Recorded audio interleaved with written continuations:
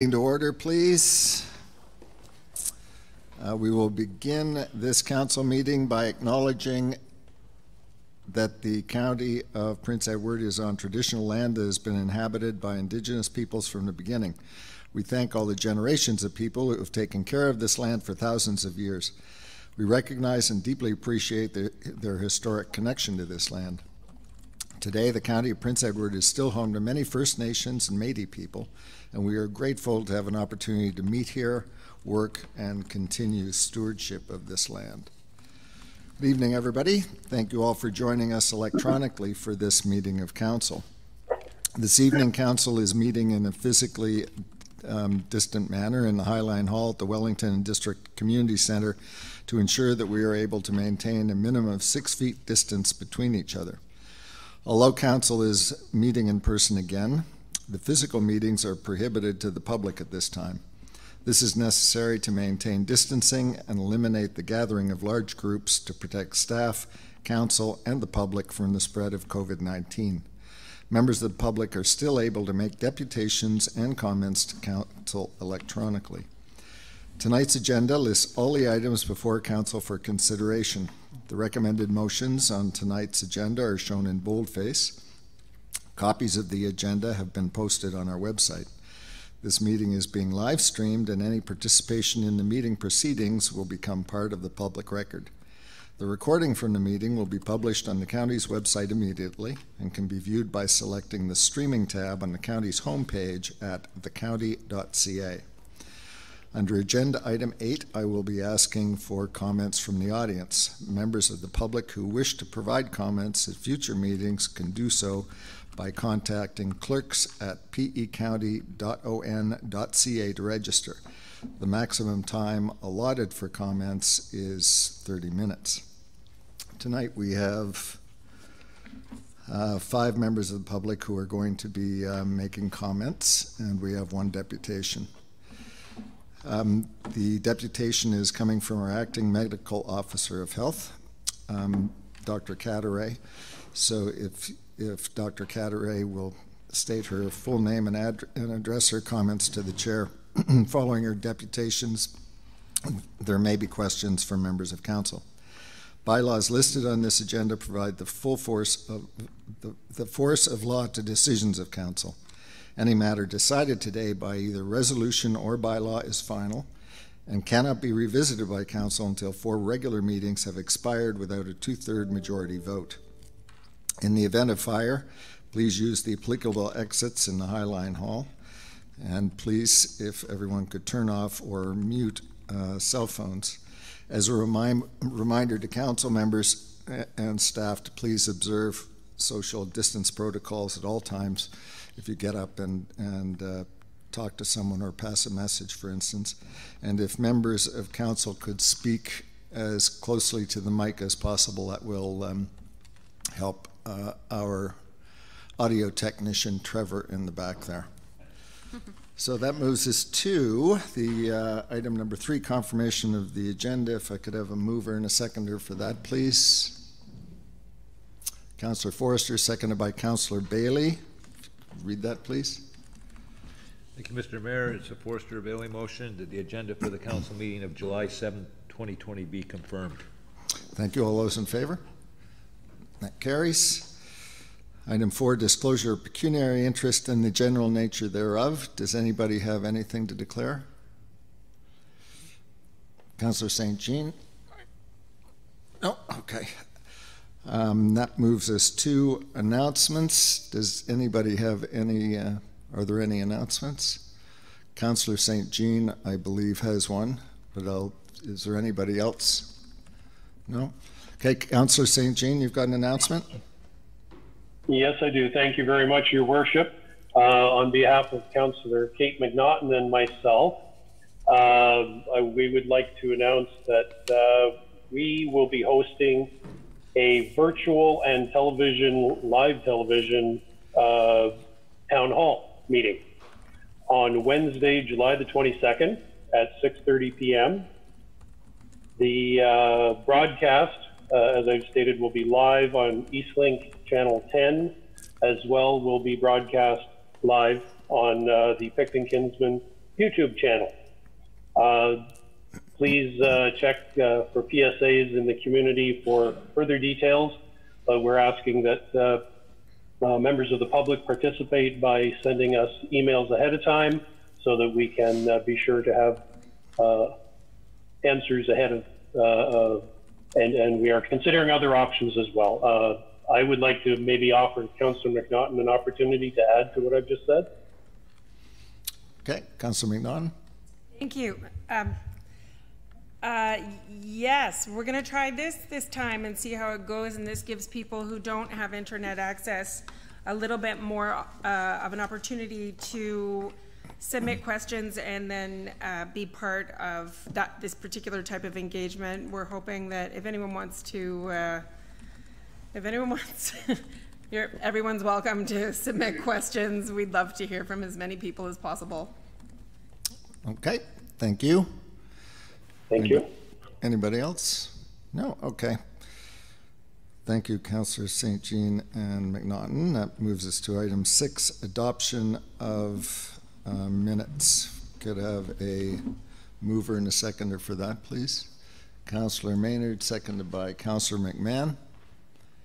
If you could read that, please. Thank you, Your Worship. This is a Maynard McMahon motion that the council minutes from the meeting held on June 23rd, 2020 be adopted as presented. Okay, thank you. Any questions? Councillor Bullock. I'm suggesting that we remove item 9.1 since it has become moot now that the acting medical officer of health has issued instructions that take effect on this Friday. We can't hear you. You can't hear me. So I'm suggesting that we remove 9.1 from the agenda as it has become moot, as the subject of that is now covered by instructions from the acting medical officer of health. Okay, Madam Clerk is. Through Your Worship, that would typically be done under confirmation of agenda. But if you'd like to waive the rules of the procedural bylaw to allow that to happen now, then you may do so as council.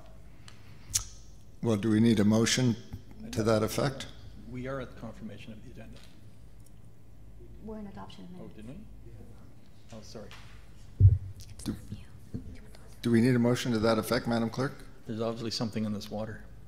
Through Your Worship, we would, but we'd also like to speak a little bit about, because we don't know what the acting medical officer of health will say, and part of our joint report with the CIO also speaks to communications to support whatever the acting medical officer decides to do. So on behalf of the two of us, we don't advise that you do that. Yeah, no, let's hear what Dr. Caturay has to say. Okay. We had any question about the adoption of minutes? I'll call the vote. All those in favor? That carries. Thank you. And moves us to item 7.1, a deputation by Dr. Alexa Caturay, who I've never met. I've only listened to on conference calls. So we'll.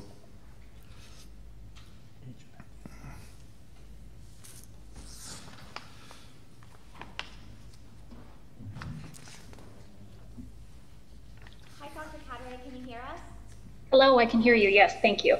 Can you hear me all right? Yeah, I think we can hear you fine, Dr. Caturay. Can't see you at this point, but I'm going to turn around. But welcome and thank you very much for coming to speak to us this evening. So as a reminder, you've got 10 minutes, and then there may be questions of members of council. Wonderful. Thank you for the opportunity. Can I just check to make sure that everybody has with them the deck that I prepared? I believe that everybody should have that. Correct? Okay, great. Oh, there I am. Oh dear. Hello. So moving right into the information that I prepared for you today, I wanted to provide an update about where we've come in terms of our response so far and where we're going from here. I know there are a lot of questions specific to masks and how we might implement them, but I think that is part of a larger conversation that we need to have about our response and where this fits with the response in general.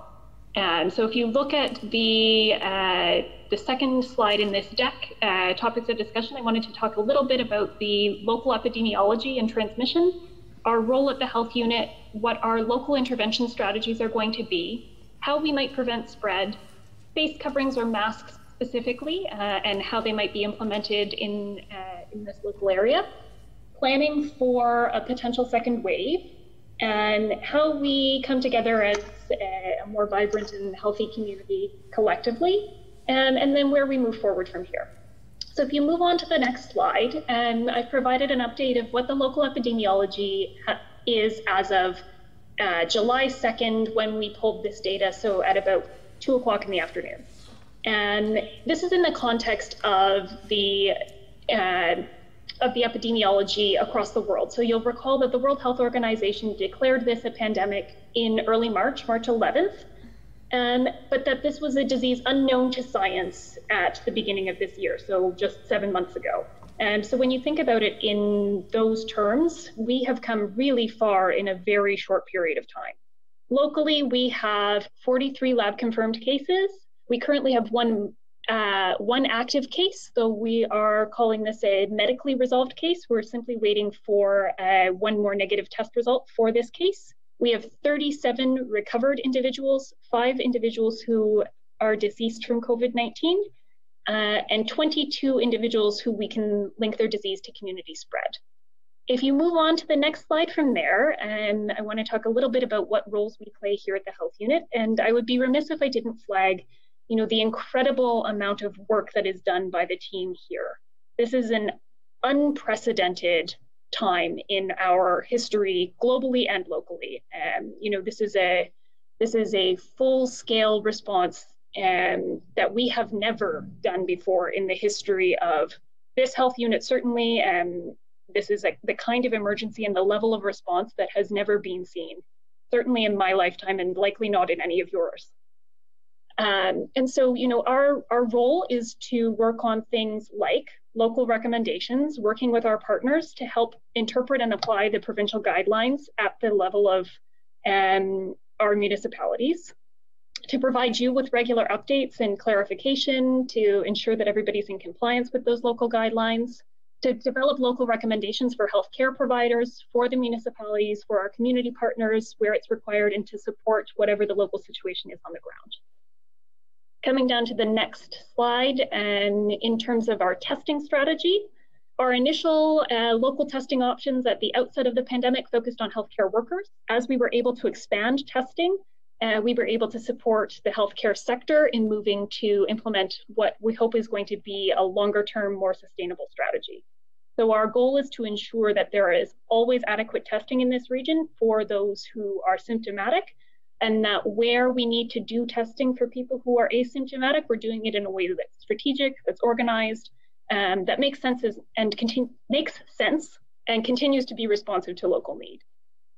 So we've implemented an intake line and supported residents in access to testing, and we've worked with our partners to make sure that this kind of testing is always available. If you look to the next slide, which is a graph that shows all of the different testing centers and their volume over time, and as you can see, we've ramped up in a way that is, I think, for a region and the kind of resources that we have, really quite impressive. If you look down to the next slide, our other roles include things like case and contact management, which means responding to public inquiries, offering assessment through our intake line, receiving test results from the assessment centers, particularly when they're positive, and following up those cases, and speaking with our hospital partners and our paramedicine partners about what they do, conducting contact tracing, which is another set of words that you will hear often in our media reports, and following up with cases and their contacts to make sure that they have the best information to remain at home, stay away from other people, and make sure that they don't make anyone else sick, while still feeling well enough supported to do that. And we outline to people what the requirements for isolation are and make sure that they have the supports required to ensure that they can do that sufficiently. And we provide clearance for cases to enable them to return to work or to return to their day-to-day lives once they've actually resolved their illness. Our other roles are around things like inspection and enforcement. So we work in partnership with the municipalities and the police to support compliance with state of emergency orders, which we'll come to in a minute. We want to avoid duplication with municipalities, so we've split these kinds of responsibilities under things which typically fall under public health oversight, and those are the things that our inspectors enforce. And then our municipalities are enforcing violations for premises that are typically covered by bylaw. In terms of the support that we offer for businesses, we are working to connect them with appropriate resources, working on sector-specific recommendations as well as some broad ones to ensure that our local businesses understand the operating requirements to have a business that's open in this region. Our goal is an enforcement approach that we call progressive. So we start with things like education, providing information to businesses, and we move forward to more strict enforcement with things like penalties and fines only when and where necessary. We're also available to help interpret some of the provincial resources that exist. So there are sector-specific resources available on the Ministry of Health website. And we provide additional or adjunct information to those as needed. Our current capacity doesn't let us provide sort of one-on-one consultations with businesses, but we do provide frameworks and other pieces of information via our Healthy Workplace response and via that team to businesses as they call in if they have questions about when and how and where they're allowed to operate.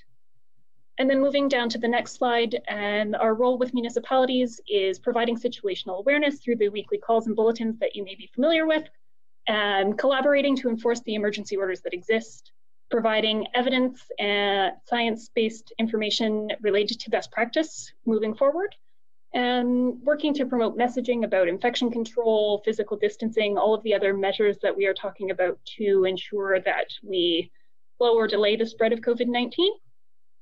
And then collaborating with a number of other municipal departments, for example, long-term care, bylaw enforcement, and community development. If you come down to the next slide, some of the local interventions that we've done with some success are the repatriation that happened at CFB Trenton, some initial testing for urgent cases among healthcare workers while our testing centers were ramping up, support for and referral to our testing centers, advising and enforcement of isolation for probable and confirmed cases in the area, and that ongoing contact tracing and management, communicating and enforcing some of the infection prevention and control requirements for both public and commercial settings, and then some information around limitations on social gatherings, as well as information about recommendations for face coverings, which again, we'll come to in further detail in a moment. We also operate an intake line 5 days a week at this point. It was initiated in March, and at that point we operated 7 days a week. And as we've evolved our response, we've been able to change how that intake line operates, but we provide general information, we respond to questions and concerns from the public, and we refer to testing centers where appropriate. To date, we've received over 9,000 telephone calls to that line. As we think to preventing future spread, and some fundamental action that we are asking everyone, but particularly relevant here to this discussion, instructing businesses to take include staying home when ill, ensuring that everybody can maintain 2 meters of physical distance, wearing a mask or a face covering where that distance is difficult or impossible, particularly in indoor settings, practicing good hand hygiene and ensuring that the tools are available to clean the environment appropriately, and having the means available for screening or testing for anybody who's concerned about potential transmission. When we think about face coverings, which is, again, I acknowledge a topic of a whole lot of concern among our community, we know that there have been no new local cases since the 18th of May. We are considering all of our local cases to have been medically resolved. And to date, we've issued some strong recommendations for face coverings in situations where physical distance isn't possible. We want to make sure that we're preserving the capacity here at the health unit to respond to the ongoing and evolving needs that we know are going to help protect people, we want to make sure that you are able to preserve your capacity with respect to bylaw enforcement, again, where it's best served and where you're able to best serve community need. So we don't want to necessarily redeploy our public health staff exclusively to something like mandatory masking.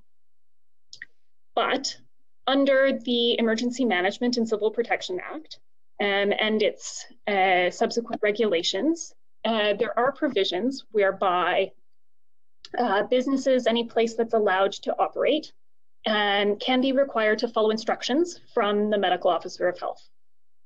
I've provided those instructions to businesses throughout all of the areas that fall under the jurisdiction of Hastings Prince Edward Public Health as of this afternoon. And those instructions include that all commercial establishments have a policy in place which would prohibit people from entering the premises if that person's not wearing a face covering. Those face coverings need to cover your nose, mouth, and chin, and those policies need to be enacted. And there is a letter that I've provided to businesses that I'm also going to ask that you help to promote and pass on. And there are some exemptions for individuals who are not reasonably able to wear a face covering or a mask. Those exemptions are outlined in the letter. And this is effective on Friday, June 10th at 12 noon. We've provided for enforcement via a number of means. So our intent is to enforce this in good faith. We understand that operators will need some time to catch up to us and to procure the necessary supplies to have their policies and procedures in place. So again, our intent is to enforce this largely via education and information for the first number of weeks during which this is in place. Subsequently, there are instructions again and information in the letter that I've provided today that outline what the progressive enforcement could be, up to and including fines, both for individuals and for businesses. Again, I've outlined the exemptions, which include things like people who are unable to wear a mask for medical reasons, people who are unable to wear a mask, for instance, young children, or people who have other reasons for which they can't actually get a mask to fit. And we've provided some alternatives in terms of what people can use to cover their face if it's not a mask or a non-medical a face covering. For instance, for people who have communications issues, we would consider whether or not a shield or something to that effect was a reasonable workaround. And for anyone who has an exemption, we are not requiring any kind of proof of exemption. We are taking people at their word that the exemptions that they have are reasonable. And again, I want to stress that this kind of enforcement is in good faith and that we are trusting everybody in our community to do the right thing for themselves and for each other. If you come down to the next slide after that, where we're talking about planning for a second wave, again, I want to reinforce that I think it's really important that we all remain vigilant. And, we've seen, particularly in our neighbors to the south, that as we relax some of the measures that exist, there is the potential for reemergence of disease and for transmission. We have been really fortunate in this area that we haven't seen any sort of reintroduction of disease into our community. I think we've done a really good job following all of the instructions and the measures that we've asked for to date. At the health unit, we're re-engineering our operations on an ongoing basis to consider our own continuity of operations. So to think about what we need to continue doing when and if a second wave occurs, and how we can redeploy our staff to make sure that we have a resilient health unit that's able to respond in a way that's ongoing. We're encouraging our community partners, both municipal and across the healthcare sector, to think about what this would mean for them as well. So what kind of resilient sort of modern service they can deploy in an environment where we know that there are likely more cases coming. And, we have a bit of a pause right now that gives us the time and the space to be proactive about this. We want to think about incident response and enhancing the conditions where we work, where we live. And, I think really a healthy community here is one where we can all work together on this. And we're really dedicated to making sure that things like our community safety and well-being plans are robust, that we can provide access to the data, the information, the consultation that you need to implement whatever plans you have in a way that's meaningful for the community. As we think about the phases to come, you know, if you recall some of the initial models that were released by the province in early April, they talked about a pandemic length lasting 18 to 24 months for the full length of the pandemic. We are at month 6 of those 18 to 24 months. And so I want to flag that our reality is that we need to plan for how we're going to live with this for a sustained period of time. I think we really need to think about how we're going to make our spaces safe, how we're going to balance the need for precaution with how we need to move forward and live our day-to-day lives. You know, we recognize that there's public concern, particularly around things like masks, and that there's really robust public support for that. The majority of Canadians, when polled, ask for things like mandatory masking measures, which is why we're moving forward in this way. We want to be adaptive and responsive. You know, we know that we have no crystal balls. We cannot predict what the future is, but we can continue to be nimble and responsive in the way that we respond to that future together.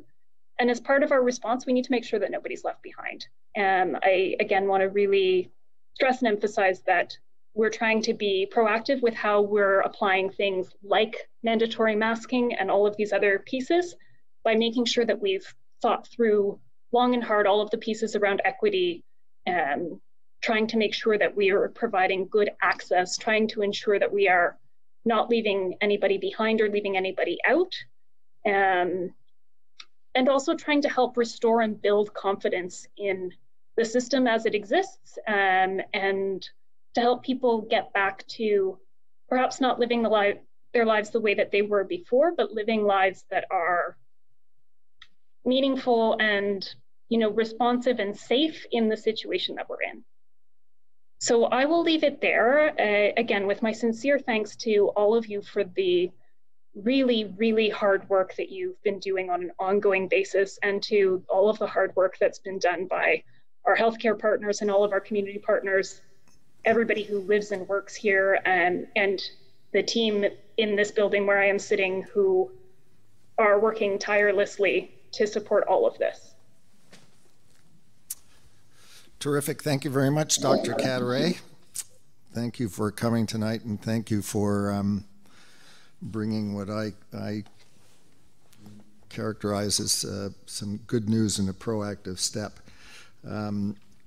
As we have discussed, you know, at our weekly teleconferences, the county is a destination, and you know, as I think we've seen in the past 2 or 3 weeks, we have lots of people coming in, and we want to ensure that our businesses, residents, and our visitors remain safe. So thank you very much for coming and presenting this news and what you're planning going forward.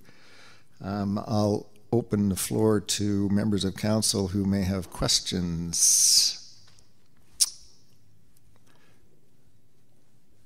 Councillor Maynard. Thank you, Your Worship. Through you. So there was some mention of a letter. Will we be forwarded a copy of that letter? And then secondly, this is for the entire region that's covered by the Hastings Prince Edward Public Health Unit, or Public Health. Did you hear that, Dr. Caturay? Sorry. I did. So yes, there is a letter, and I have the printed copy of the letter in front of me, and it's gone out via media release and directly to all of the mayors as of this evening. It's available on our website publicly, and it will go out via all of our social media feeds today. In fact, it has gone out via all of our social media feeds in the last couple of hours. We can also provide that to you more directly if there is another means by which you'd like us to provide you that information electronically. Okay. And then the second question was, this applies to the entire area of Hastings Prince Edward? That is correct. Thank you. Other questions? Councillor Roberts. Thank you, Mr. Mayor. Thank you very much, Alexa, for a very good presentation and a very easy to follow slide deck. I appreciated that. This applies only to commercial establishments. Did you consider, or were you asked to consider, public spaces as well, such as town halls, arenas, markets, food banks, that sort of thing? So we did consider other public spaces. At present, I think the greatest risk around people congregating is in the spaces that we've outlined here. As we move forward and as we adapt these measures, I think there is room to be flexible. And I think we will learn from how and where we've adapted these measures to date. I can give the example of our own health unit. So at present, these measures would not apply in the non-public facing portions of our own health unit. So where I sit now in my office, I wouldn't necessarily need to wear a mask. That doesn't mean that we are not encouraging people to do so in areas where they would find it challenging to not be 2 meters away from other people. So again, if I had other people sitting across my desk from me, I think we would be encouraging people and strongly recommending them to wear a mask, but these instructions at this point in time would not apply. Okay. Other questions? Councillor Bolick. Thank you, Mr. Mayor. Hello, Dr. Caturay. Thanks again for coming coming virtually here to talk to us. Just a couple of questions, because obviously the weight of this falls on businesses, essentially, within Hastings and Prince Edward public health realm. And I know there are a number of concerns of those businesses. So just to be clear, you said your instructions take effect this Friday, but enforcement won't start. Well, enforcement will ramp up, but nobody's going to be held tightly to those timelines until a couple of weeks down the road. Is that? So our intent in terms of enforcement over the course of the next 2 weeks is to provide information and education to businesses. And you are correct in that the date for an effect is this coming Friday at noon. And unless we encounter a case where there are significant challenges on the part of an operator or individuals, we do not anticipate having to enforce these rules full stop with things like penalties. We are intending to enforce with education, and again, as I said, in good faith. Our intent is for the vast majority of individuals, as we've anticipated, to work with us and to be able to comply. We are not anticipating that we'll have to go out and, for example, issue tickets. Okay. Okay. If I may, follow up? Yes, please. And those tickets would be for the establishment owner, not for the individuals coming in without a mask. Is that correct? There is the potential to issue tickets to either. These instructions are to business owners, and the onus would be on business owners to have a policy in place that necessitates masks. That said, if an individual were not in compliance with the masks, our enforcement officers could also potentially issue a ticket to an individual. Okay. Right. Councillor Margetson. Thank you. Caturay, I'm going to ask you about a specific example that we may have in Prince Edward County, and it's related to our wineries, which I'm sure you're aware of, which are operating under the Stage 2 protocols from the provincial government, and in so are operating tasting rooms. So I'm wondering if you could if you have any idea how mask wearing and tasting in a tasting room would work, as an example of some issues that may arise in this community under this order this instruction. Thank you. It's a good question. So the instructions provide for exemptions for individuals to remove their masks in situations where they are in enclosed indoor spaces but the service rendered in that space would necessitate them to remove the mask to receive that service. So you can imagine in the example of a tasting room that you might go in, you might get some information about the products that you're going to sample, all while having your mask on, that you would move through the space with your mask on, but that then you might arrive at the place where you sample things, take your mask off, enjoy the samples, put your mask back on, and move through the space, as an example. Okay. Other questions? Councillor Bolick? Thank you. I have two further questions. You did indicate, Dr. Caturay, that we're looking at the long term, probably another 18 months. That's what the best things are. How long do you expect that your instructions that you're putting in place on Friday will be in place? So these instructions fall under Ontario Regulation 26320, which is a regulation about stage 2 closures. We will issue subsequent instructions once we move to a different phase. Okay. And my last question is, I've seen some pretty atrocious mask wearing habits over the last couple of weeks. Perhaps since we do have a wide audience tonight, perhaps you could explain the proper way of donning and doffing and handling masks. Oh, let me see if I have one handy. I should have a close by.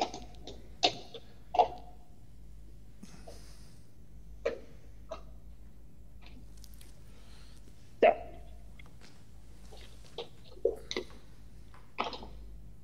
you wash your hands.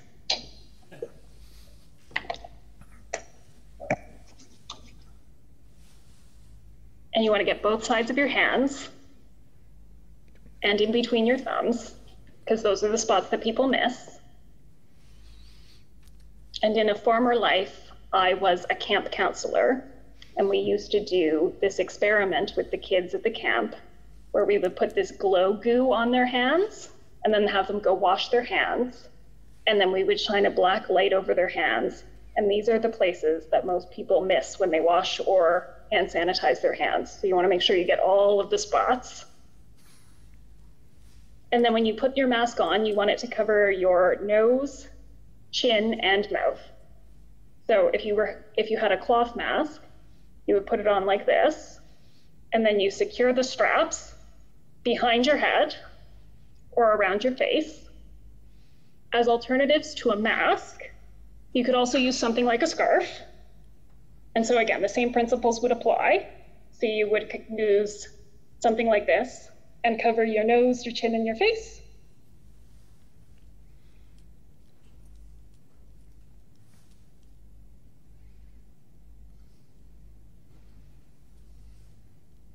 And that would be sufficient for the purposes of going into a store at this juncture. And then again, when you take things off, you want to wash your hands. Okay. All right. Thank you for the demonstration. We won't impose black light, so. Councillor Roberts. Doctor, another question perhaps. Well, two things I'm really happy about, and that making masks mandatory in commercial premises, I think takes the politics out of it. So wearing a mask doesn't become a political statement, which I think can be very divisive, so I'm encouraged by that. And I'm also encouraged that making those masks mandatory, especially for essential workers, they actually will have recourse now to their employers with regard to the wearing of masks and customers wearing masks. I'm pleased about that, but I'm still kind of stuck on the public sphere of things. People who have less wealth, generally speaking, have less opportunity for social distancing. So people who are poor, homeless, resorting to shelters or depending on charities and not-for-profits. Masks, because of their inability to social distance, become very important. Has Hastings Prince Edward Public Health any resources to assist those not-for-profits of that nature with regards to masks? So at the local public health unit, we do not at this point in time have the mandate or the finances to provide masks. We have provided some instructions, for instance, on our website in terms of making a mask with readily available equipment. We've also started to connect our local partners with other organizations that are providing masks or other non-medical face coverings to organizations and individuals for those who cannot necessarily equip themselves. So for example, the United Way is currently running a campaign whereby as an individual, if you purchase a mask from them, they will also provide one to somebody who cannot access one themselves. So we've been contacting a number of organizations like that to try and connect them into our community where it makes sense.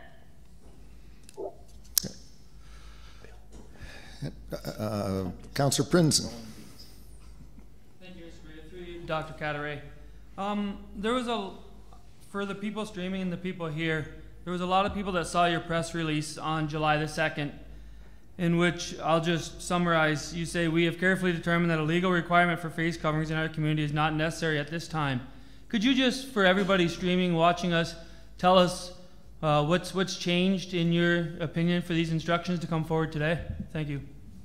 Absolutely. So again, I want to be really clear that all along we've determined that wearing a mask in a public space is the right thing to do. It's the right thing to do to protect each other. I think it puts our community at ease. Our case count has not changed, as I've outlined, but the legal requirement for a Section 22 order, so an order by the medical officer of health under the Health Protection and Promotion Act, requires a different bar than instructions under the emergency order, under the Emergency Act. The legal requirement for a Section 22 order requires that there be an imminent threat. It is a reactive tool. And in a situation where we have no cases locally, I would be hard pressed to subsequently get up in front of a judge were that order challenged and make a case that there was an imminent threat. Whereas the Emergency Management and Civil Protection Act has a number of provisions that enable us to provide instruction to business owners for proactive means to protect the public. So it's a tool that is better fit for this purpose. Okay. Councillor Nyman. Thank you, Mr. Mayor. I just want to make sure I'm clear, because just from what I heard there, and then Councillor Roberts said it, you're saying it's mandatory. Are you saying they're mandatory, or you're just giving instructions that they have to have it? It's not really mandatory. I just want to make sure I understand. So the information that we are issuing today is a letter requiring that business owners follow or put in place a policy that requires a number of provisions. One of those provisions is that anybody entering or staying on the premises have a mask or a non-medical mask or a face covering. The other provisions in our set of instructions today include things like hand washing, the means for screening, signage, the ability for employees to stay home if they're sick. And again, the full read through of this letter is available on our website, and we will be sending it out to you. Okay. Follow up?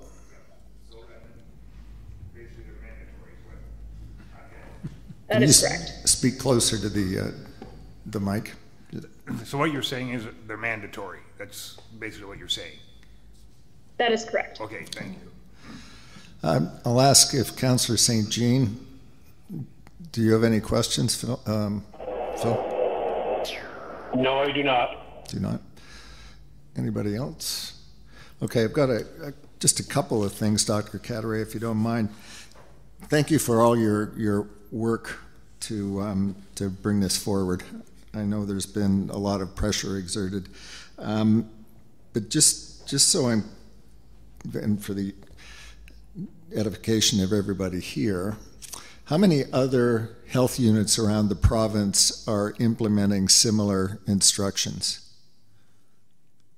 I don't have a count for you offhand, but I can tell you that Simcoe Muskoka has issued similar instruction today, and the block of health units in the eastern region, including Ottawa, Eastern Ontario, and Leeds, Lanark, Grenville, have issued similar instruction in the last couple of days. And a number of other health units are moving in a similar direction. So we are moving in lockstep with a number of other regions. Okay, and that will ultimately help us and educate the public of the need for this, for face covering, and you know, people will catch on quicker through more exposure elsewhere in the province. That ultimately will help us. Now, the other thing about masks is there's been a lot of recent coverage about the aerosol spread of COVID-19, which you know, certainly a mask is going to assist with that. Do you have any insight into that, the next stage, aerosol spread? I think what we can say about that at this point is that, you know, the science has not materially changed. There was a letter published recently asking for the World Health Organization to review. But what we know at this point is that this disease is spread by large droplets, and there has not been any, you know, material evidence of ongoing airborne spread. If you think about what airborne means in terms of infection prevention and control mechanisms versus what we think of as airborne in like our day-to-day lives, I think those mean different things. And so when we're talking about that in terms of how we protect healthcare workers from the spread of disease, that means something very different than when we're talking about you and I walking around on the street. In Canada, we have not been using what we call airborne precautions for patients who have COVID-19 in hospital settings outside of a situation where we would be doing a procedure that might aerosolize the things coming out of their lungs or mouth. And in the absence of those airborne precautions, given the kind of care that we provide to COVID-19 patients in hospitals and long-term care settings, for example, I think we would have expected much more spread than what we actually saw. Most spread we know happens among really close contacts. It happens in households, it happens in long-term care homes where the kind of care that somebody needs requires a lot of face-to-face, really close, prolonged contact. If this were an airborne disease like tuberculosis or measles, we would expect that casual contact would be a major factor in how people become ill, and it's not.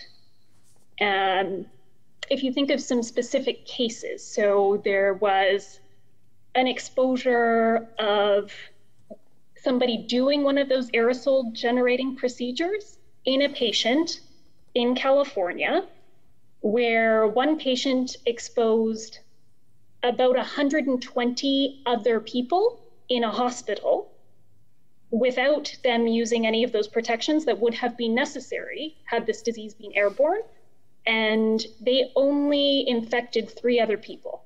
If this were truly an airborne disease like measles or tuberculosis, we would have expected that number to be much, much higher than 3. And similarly, in Singapore, there was again another case like that, where there were 41 people exposed and none of them became ill. Again, if this were truly an airborne disease, we would expect that number to be significantly higher. So I guess what I'm trying to say is the science does not support this being an airborne disease. We are at this pretty solid on it being a disease that's spread by close contact, droplets, which is why the things that we're doing are working. So staying apart, washing your hands, staying at home when you're sick. Okay, terrific. Thank you very much. Councillor Roberts?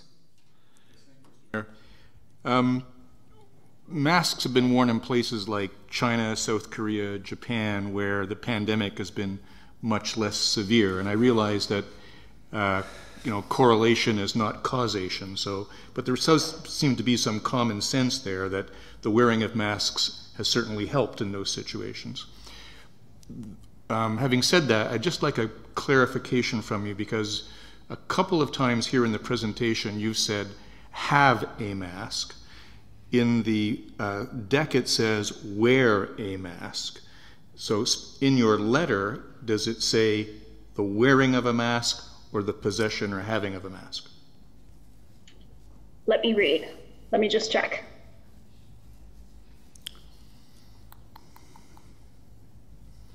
A non-medical mask or face covering must be worn inside the premises at all times unless it is reasonably required to be temporarily removed for the services provided by the establishment. Great, thank you. But thank you for the double check. Okay, any other questions? Councillor Bolick. Thank you. Hi, Dr. Caturay again. Just sort of confirming a number of things. Obviously, people will be wearing masks in various institutions as of Friday. Now, wearing a mask does not, just correct me if I'm wrong, but the way I understand it, does not remove the requirement to maintain the 2-meter distancing. That's correct. So it's an all of the above. So wearing a mask does not replace the need to keep 2 meters apart, does not replace the need to continue to wash our hands, doesn't replace the need to keep track of the people who we're in contact with. It's an additional measure, not a substitution. So to follow up on that, I know one of the questions I received from business owners was they have a concern that some families are turning shopping trips into a social occasion with 2 adults and the kids are running around. And that's causing problems with traffic flow and maintaining that 2-meter distancing. Are you giving any consideration to further instructions to limit shoppers to 1 adult per trip? So that's not something that's contained within this set of instructions. Again, I think this is something that will evolve with time, and it's certainly something that we can note as we, continue to refine and reflect on how this is working and what our next steps will be. And so it's certainly something that we'll take note of. Thank you. All right, thank you very much, Dr. Caturay, for taking the time and coming out this evening. If I could have a mover and a seconder to receive the deputation, please. Councillor Nyman, seconded by Councillor McMahon.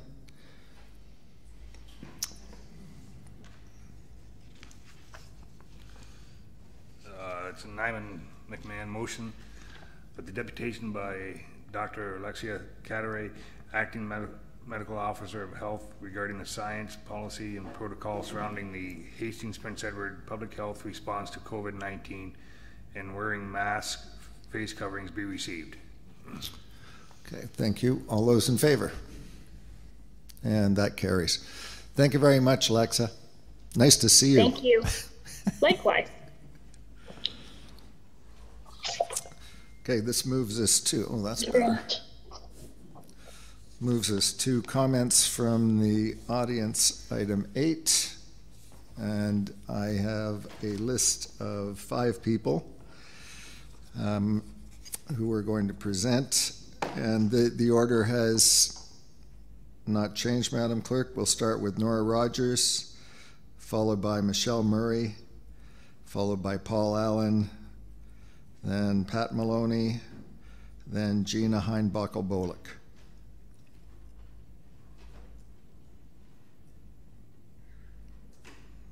So we're starting with Nora. Hi, Nora. Go ahead and start. Oh, okay. Okay, thanks. Hello. My name is Nora Rogers, and thank you very much for allowing me to speak tonight. I'm here really for 3 reasons. I'm over 70 years old, and so I really take the threat of COVID as seriously as anybody my age does. And I certainly want to do everything I can to avoid getting it. Secondly, I'm a business owner with my husband. We own a warehouse, and we are really facing hard times right now because of COVID and being closed, or just about closed, for so long. And if a second wave hit, that would be disaster, really would. And we are working really hard with our staff, who are just being wonderful about all the protocols that we've put in place for the warehouse, and it's quite a challenge. Third reason is that I'm a family physician, and I, although I'm retired now, but I really think that the threat of COVID is, well, we all know it's very real, but there's so much we can do to prevent being struck by it and having an outbreak in this community. And I don't know that we're doing everything that we could be doing. So those are the three reasons I wanted to talk. So my business is, pardon me, I'm sorry. My business, can't believe that, okay. Sorry. My business is operating now as an outdoor restaurant, and we're having rooms booked, we're booking rooms. People are hesitant to come. We're sort of standing around, maybe our summer bookings are standing somewhere around 25% of what they ordinarily would be. Our dining is limited to our garden. And we've put protocols in place, and staff are being really wonderful about working in this heat and about following all the protocols. And so it's definitely a challenge. We have at our restaurant a policy in place where when the customer comes to the restaurant, if they haven't brought a mask, they receive a mask. They're charged $1 for it, which is our cost. And they wear their mask when the customer is, when the server or the busser is at their table. And they seem to understand that pretty well. The customers are cooperating with that quite well. And we feel it's a big protection for our staff and for the customers too. But it is primarily a protection for our staff. The customers seem to really like it. And most of the customers really do seem to like it. And they also seem to really appreciate that we have protocols in place. And so we had just really a really nice TripAdvisor this week from a customer that was there on the weekend, and they really were impressed with how we conducted things. And so I think it's really important for creating comfort in the customer, in the visitors to the county, and comfort in the staff to have those protocols in place. So I understand that there's going to be a motion tonight to have masks worn in public places and in indoor public places, and I think that's just great. I think I'm really happy that I hope that's going to happen tonight, and certainly it's happening around the province, and certainly it's a really good idea. But I'd like to see that motion extended to include indoor spaces where social distancing is not possible, so that includes places like ours. There are other businesses, outdoor spaces where social distancing is not possible. So that might include a farmer's stand. It might include restaurants, bars, anywhere that is operating in a patio setting. But I'm sure there are other places that I'm not thinking of where that would be a very good idea. It just takes one case to mess us up in this community, one case. And I go to the grocery store right now, and maybe 1 or 2 or 3 people wearing a mask. I went to Canadian Tire today, I was 1 or 2 or 3 people wearing a mask. And it's so important. We've got to get on this and do it. And it's going to make a big difference for the outcome. If there's a second wave of COVID, that will be health-wise incredibly devastating to this community if it strikes here, but also economically devastating. And I'm not talking about the big buck. I'm not talking about just trying to make the almighty buck. I'm talking about survival. It's really important for the economy of this community that we survive there. Everybody in the hospitality business here survives. Thank you. That's all I have to say. Thank you. Just hang on for 1 sec. We'll see if there are any questions of members of council. No, okay. Just your comment about outdoor markets. The Wellington market that started up a couple of weeks ago has a policy that people must wear a mask when they visit. Just an FYI. That's good. Okay, thank you very much. Thank you. Okay, thank you.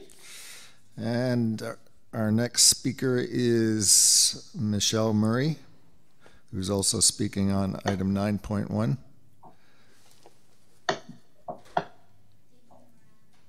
Thank you.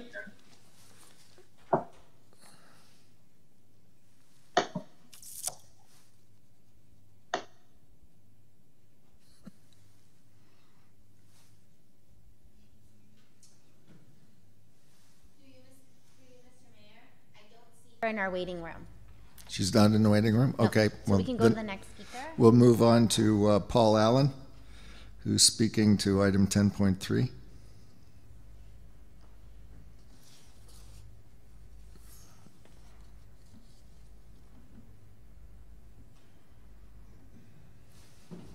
Hi, Paul. Can you hear us?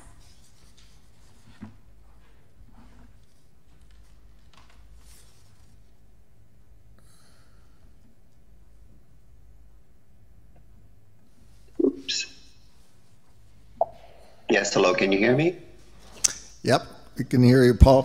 Thanks, welcome. And a reminder, Yes, you've got... good evening, Mayor Ferguson and councillors. Just a reminder, you've got three minutes, Paul. My name is Paul Allen. On July the 2nd, 2020, the Heritage Advisory Committee met to approve the terms of reference for a working group that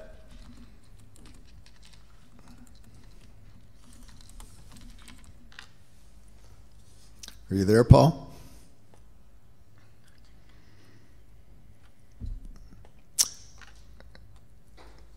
It seems we've lost Paul.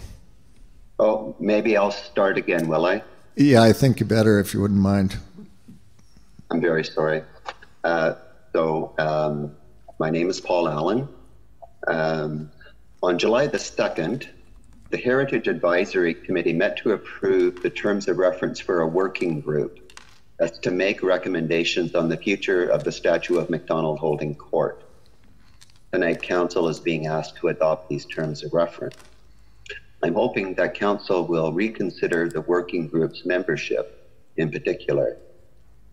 The working group ultimately will vote on what recommendations to make to the advisory committee. It's likely that its membership will also vote on important procedural motion, for example, who to consult with, how to consult with them, and how to share their progress publicly. There may not always be unanimity, so it's important to get the working group's membership right. At last week's meeting, several members of the audience, including myself, expressed concern that representatives of the MacDonald Project would have a conflict of interest in this matter and should not be appointed to the working group. Mayor Ferguson and Councillor Hirsch initially seemed to share their concern.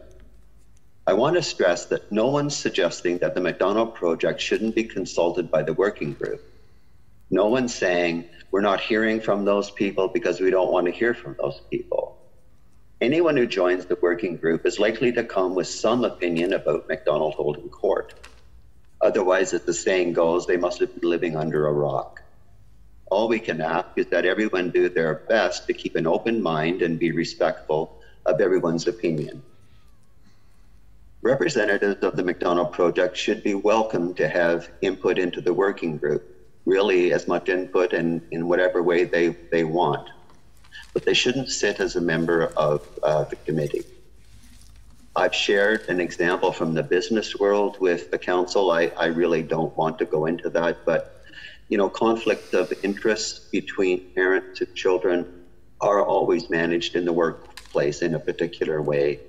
And if you'll forgive the analogy, I'm going to say that the statue of MacDonald Holding Court is the MacDonald Project's child. It's their baby, and they should be proud of it, but they shouldn't be involved in decisions around recommendations about its future. So I'd ask that council consider amending the terms of reference with respect to the membership accordingly. Thank you.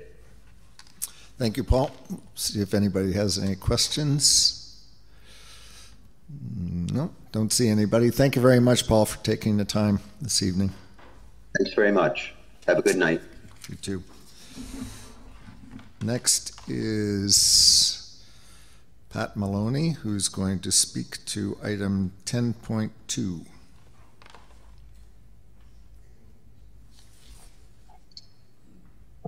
Have a good night.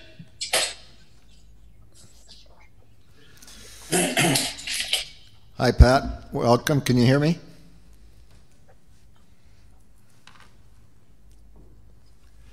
Can you hear me, Pat? Hello, hello. Can you hear me, see me? Okay. Yep. You're coming Sound like in a fine. rock concert. Welcome, Pat. Thanks for coming. You've got 3 minutes. Okay.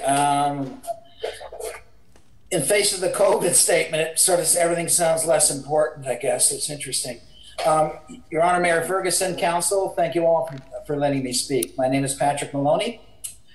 I reside at 32 Stanley Street, 3 houses from the Bloomfield site, the proposed one. I'm a co-owner of a business also located on Stanley Street. I've been a homeowner and taxpayer in the county for about approximately 5 years, but I've been visiting the Prince Edward County for over 40 years. I first come here to camp at Sandbanks and cycle in the county in 1976 with my life partner, Jillian Mary. Anyways, to get to the rest areas that we've been talking about, I'm going to repeat something I did the last time. I just want to repeat that the rest areas were chosen by county staff and became part of the refurbishing project's terms of reference when the ad hoc committee of council, of which I am a member, came into existence 3 years ago. No council member of, no public member of either that committee or the Prince Edward County Trails Committee, which I chair, was consulted or involved in that decision. Over the last 3 years, council have ratified the existence of those project spaces on many occasions. The only costing for the rest area in the resurfacing project budget was for the grading and the depositing of gravel for the parking areas at the sites. It was always been in the resurfacing project's plan for members of the public, it's outside of the committee, to raise funds needed to complete the build-outs of the sites once they were approved by council. All site plans were modeled after the Wellington area rest site at the north end of West Street on the Millennium Trail.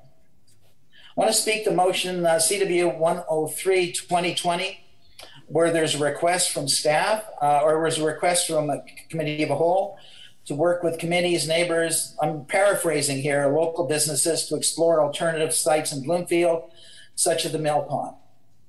Unfortunately, that request, when it comes to the committee, to the ad hoc committee, totally falls outside the mandate of the ad hoc committee, which mandate is to focus on the resurfacing of the Millennium Trail and the design of the staging areas as pre-established public land.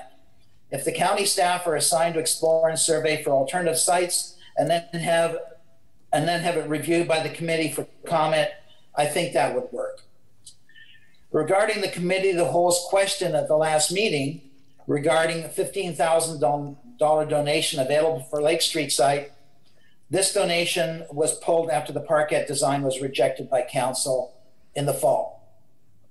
The Peck Trails Committee has a fundraising program already in place to build out the rest areas with a $44,000 committed to date to help defer the capital cost of the build-outs of the 4 sites listed by Gareth Osborne last week. Somebody asked me why we didn't mention that. And one of the reasons was that when the $15,000 was mentioned before, council sort of was under there were comments that people were trying to pressure us to make a decision based on money. Well, it's unfortunate to say, but the Peck Trails Committee have a commitment of $44,000 to offset the deferred cost, the capital cost of the build-outs of the 4 sites listed by Gareth last week. The availability of these funds is contingent on the Bloomfield Trail site as currently located being okayed by council. I want to make a mention of, just a short mention on the maintenance estimates that I've seen floating around. My short answer is I think they're greatly overblown, and I think they should be reviewed, and I think they should be put out for tender. $9,000, $10,000 a site, and you haven't included Wellington in that, means there's $50,000 in 4 sites or 5 sites. I'd retire and take that up myself just to do the maintenance. You know, we're talking only 1 site that's going to have a garbage can. We're talking parking that's gravel. And fundamentally, what we're talking is cutting the grass. Pat, can I ask you to wrap up?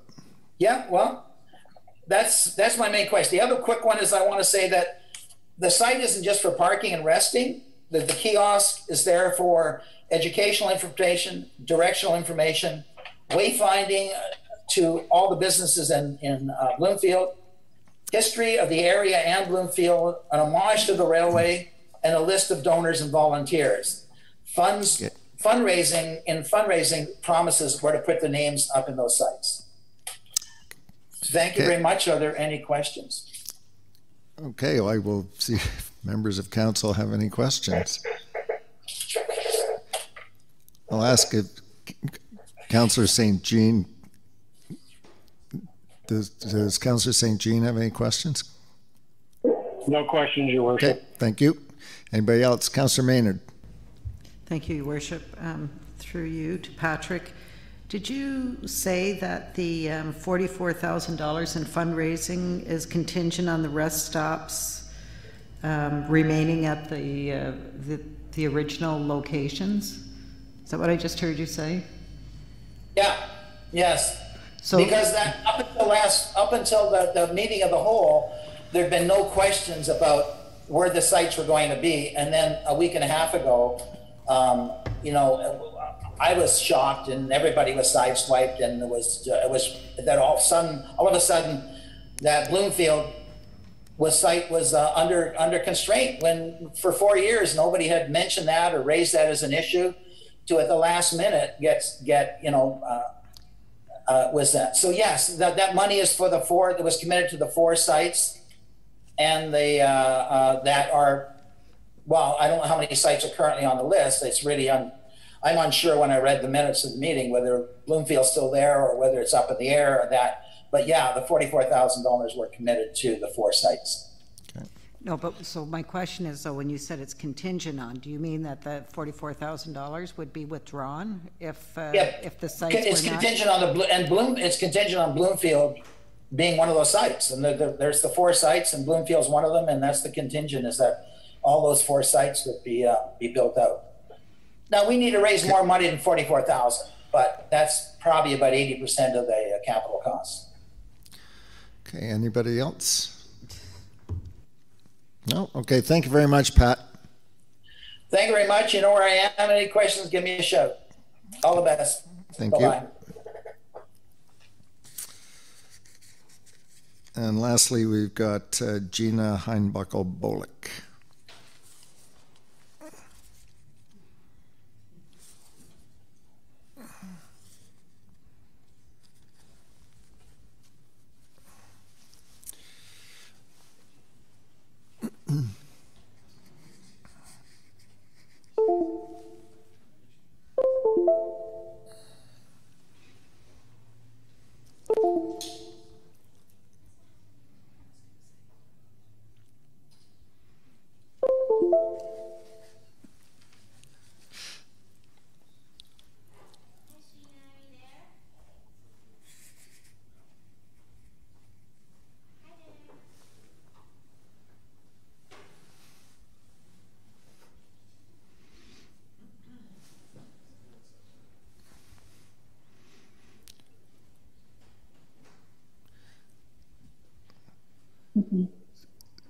Is Gina there?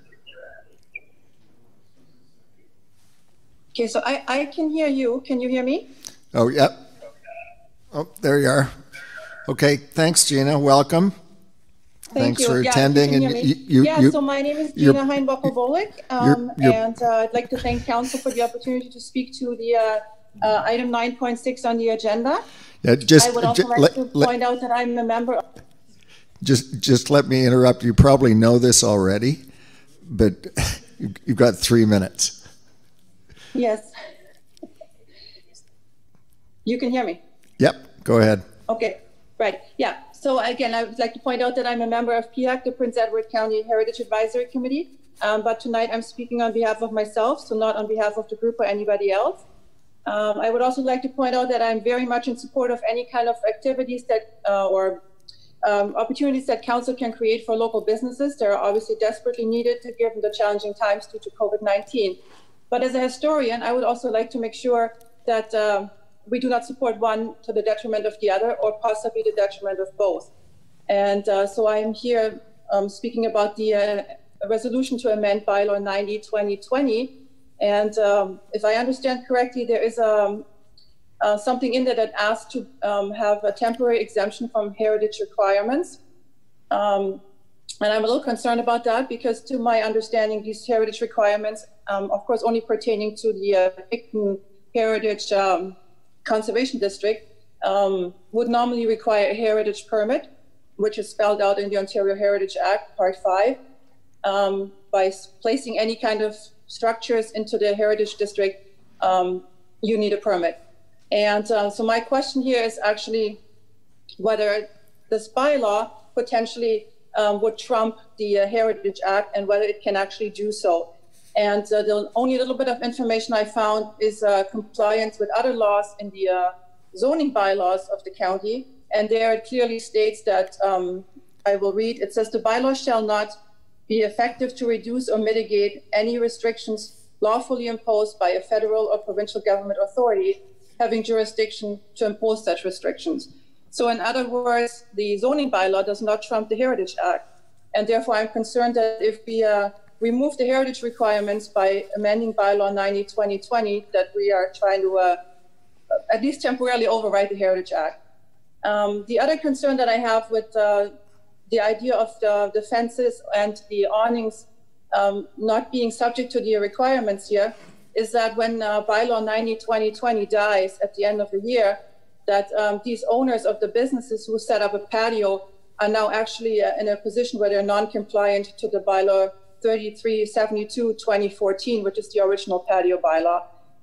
In that case, so people will have invested money to purchase fencing, awnings, in good faith, believing that they comply with 90/2020, yet on the 1st of January, and then of course on the 1st of May, when the patio season might start again, they're all of a sudden in non-compliance. So I think we should work here to find a solution that allows businesses to move forward financially sound and together with heritage at the same time. Thank you so much. Thank you, Gina. Let's see if there are any questions of members of council. Seeing none. Councillor St. Jean? No questions, Your Worship. Okay. All right. Thank you very much, Gina. You're welcome. Thank you for letting me speak. Okay, if I could have a mover and a seconder to receive the comments from the audience, please. Councillor Bailey, seconded by Councillor Nyman.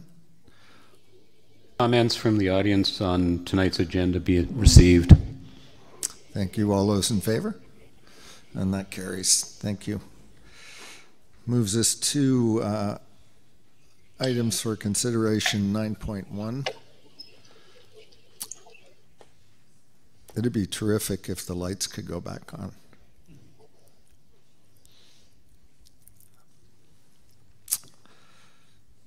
So can I have the mover and a seconder to put item 9.1 on the floor, please? Councillor Harper, seconded by Councillor McNaughton.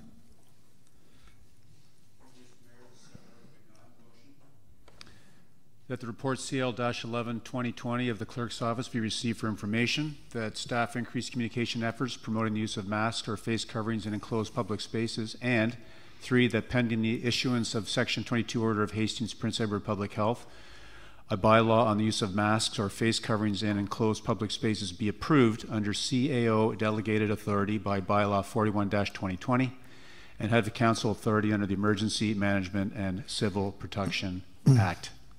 Okay, thank you. Now, the obviously, Dr. Caturay changed things a bit.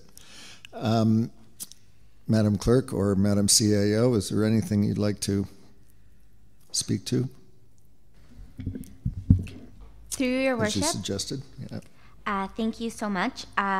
We, of course, drafted the report prior to the announcement from Dr. Caturay, but the CAO and I have a potential solution, and it just depends on what you want to do as council. There is precedent, most recently in Waterloo, where they passed a bylaw to enforce mask wearing in enclosed public spaces that went above and beyond what the instruction was from their medical officer of health. So you have some options here as council. You can pass this report with just the first and the second motions, or the CAO and I were discussing if you would like to go above and beyond what the instruction of the medical officer of health because her order is only to commercial establishments. If you would like to pass a bylaw that enforces masks wearing in all enclosed public spaces, you can do that, and there is precedent to do that. And the reason why the motion is worded the way it is worded is because, pending on your decision, and because there's an expediency to this, it was best to go under delegated authority once we found out the information from our medical officer of health, and also to ensure that the bylaw can come into effect at the same time as the instruction from the medical officer of health. So, but depending on your discussion and your questions, we do have a potential third clause to add to the report based on what you decide tonight. Okay, just to be clear, the bylaw would expand the types of environments where masks are mandatory. Through your worship, that is correct. So okay. Then it. Yes. Okay. Well, let's hear comments from members of council about what we've got in front of us. Councillor McNaughton.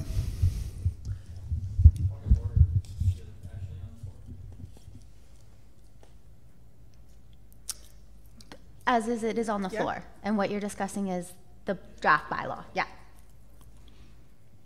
Councillor McNaughton. I'm very happy with what the acting chief medical officer of health said. I am interested in what staff are considering regarding increased communication efforts and ways to reach out to the public. What sort of plan is there, or is that something that's still evolving right now? Madam CAO. Through your worship, so I would draw your attention to the report in the communications section on page 44 of the agenda. It lists several things. So what we have been using social media, news releases, advertisements in the paper, signage, and outreach, direct outreach to businesses, in a number of different ways to promote messages for a whole range of things during the pandemic. So the idea is to use the same channels, but this time being focused explicitly on a wear masks message that ties back to the medical officer of health's instruction and or the bylaw should council wish to pass one. Okay, so I was specifically referring to support for what the CMO was suggesting, and I'm guessing that that's something that you've only just recently found out about as well in the past several hours. Is that correct? I believe what Dr. Caturay is talking about is the, sorry, through your worship. I believe what Dr. Caturay is talking about is the approach the Hastings Prince Edward Public Health has been doing to date, which is direct outreach to business via letter, email, website, and responding on a reactive basis where people ask questions. They also prepare guidance. If they don't have it already on how to properly wear a mask, that will definitely be things they would share. And that's the kind of guidance they provided, for example, businesses who are setting up outside so that they could be having the right protocols for cleaning, let's say. So it's that kind of outreach that the public health does. Sorry, I'm still not being clear. I'm kind of, sorry, I'm not explaining this well. I'm sort of looking for how, whether it's going to require a large pivot based on the communications that you're already planning. That's probably the best way to ask it. It's still, you can pretty much go ahead with what, like, it's not going to have to evolve quite that much. You can still go ahead with what you were already considering as just the municipality's part in the puzzle. It's fine. To your worship, I understand the question now. Okay. So sorry. We have been making. It was the evolution part. We've been having a minor message related to mask wearing. Yes. It's a very compound message. Here's 12 things you could do, mask being one of them. If it is council's wishes, we could go out with a much more mask-forward kind of message, which we have not done to date, and emphasize the mandatory nature of it. Under the medical officer of health, we would not have an enforcement role in, if it was a bylaw, we would have an enforcement role. And so then our communications and education effort would be much more direct in terms of what municipal staff would do in conversation with the public. Okay, thank you. That answers it. That's great. Thanks. Okay. Councillor Hirsch. Just add, that's not my question, but I would just add that those A-frame signs we had up on the highways coming into the county a couple of months ago talking about staying home could now talk about wearing masks so that the hordes of tourists would get the message before they even arrive at destination. But my question is, or the comment I guess really is, in the proposals staff had put forward for bylaw, and Councillor Roberts had talked about this in his questions of Dr. Caturay, far more locations would require masks. Places of worship, community centers, libraries, art galleries, and so on, many of which are not commercial enterprises. And I would strongly wish to see these added to the places that require masks, even during stage 2, and who knows what will happen when we go to stage 3. So, as the clerk has suggested, there must be a way we can do this. I'd like us to do this tonight with effect from Friday. Thank you. Okay, then there is a draft bylaw drawn up. Let's hear the comments here. Councillor Prinzen, then Councillor Maynard. Thank you, Mr. Mayor. My question is to Madam CAO. Could we pass this as it's presented, and then if a Section 22 does come forward, then we can kick in our own? Like, that would be the way I'd prefer to do it, since she didn't put a Section 22 out now. Obviously, it's not a risk to public health, as she kind of said. So I would like to see this go through, giving you the delegated authority, you and the mayor, under that act, if she puts a Section 22 in. So then the ball's already there. We just got to kick it. So that's kind of where I would like to go. So I'll listen for further, but I would like to see this passed as it's written, if that's possible. Okay. Councillor Maynard. Thank you, Your Worship. So to the communications piece, I think that the signage coming into the county and before you get to the area, and we could maybe partner with our neighboring municipalities.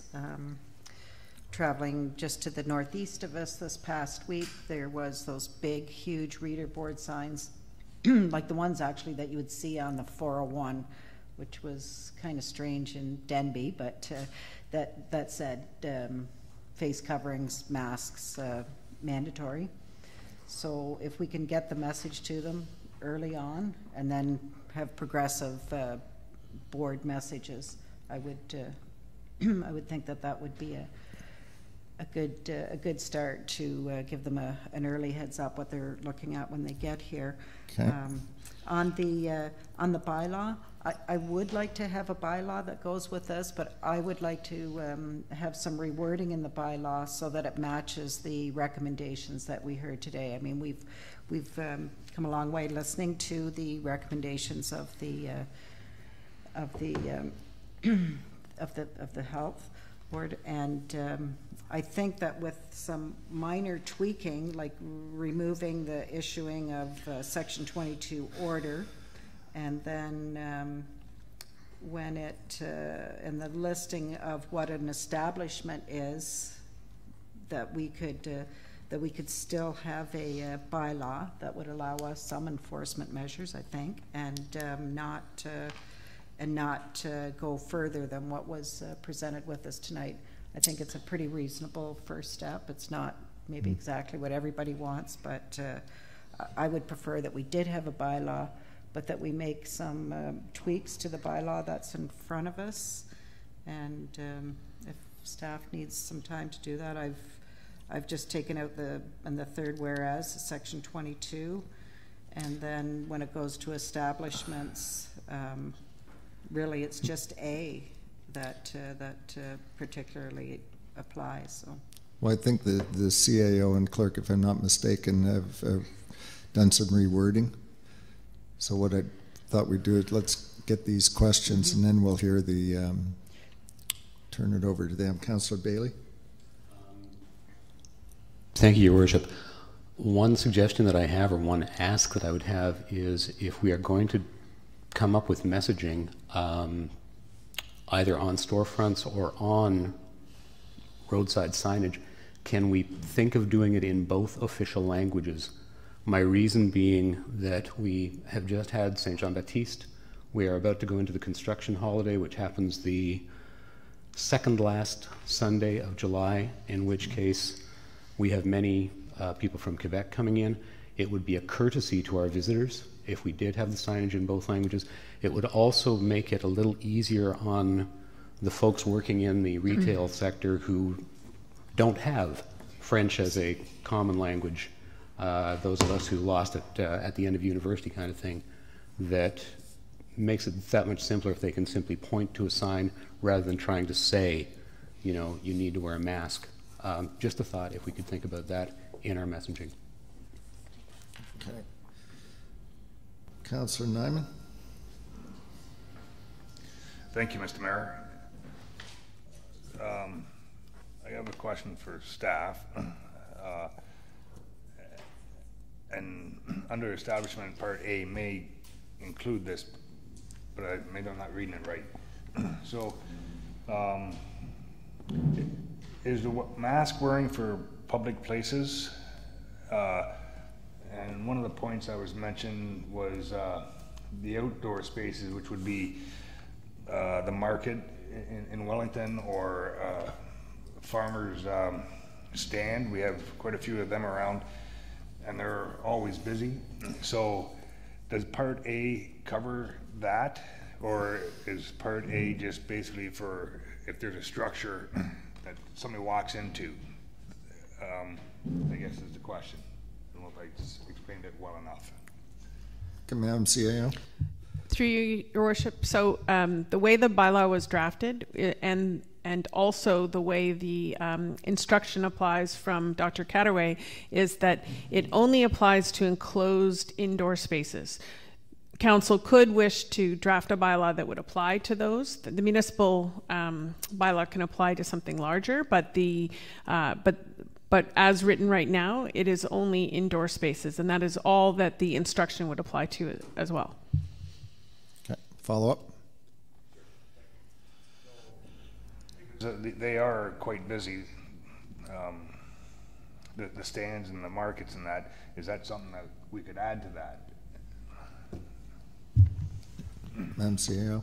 Yeah, so if council wished to provide, so first the question is, should there be a municipal bylaw to go alongside the action of the medical officer of health? If there is the will of council to have a bylaw, what goes into that bylaw is another point of discussion, and all of which what has been discussed is possible, including leaving the motion as written and delay the bylaw as Councillor Prinson identified. You have a lot of choices in front of you.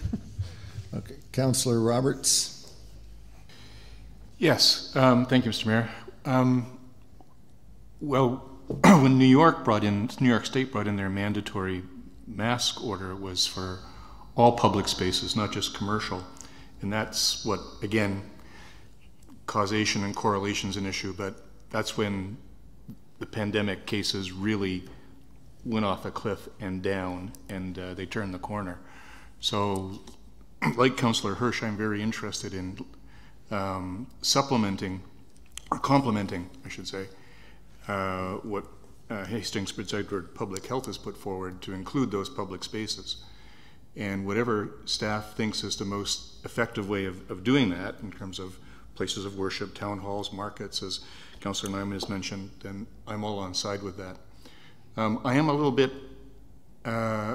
allergic to drafting on the fly, especially around a controversial issue. So I'm wondering if it would be staff's advice that we pass the motion with regard to points 1 and 2, and then look to finishing this with a little bit more crafting on the part of staff around point 3 to include public spaces, etc.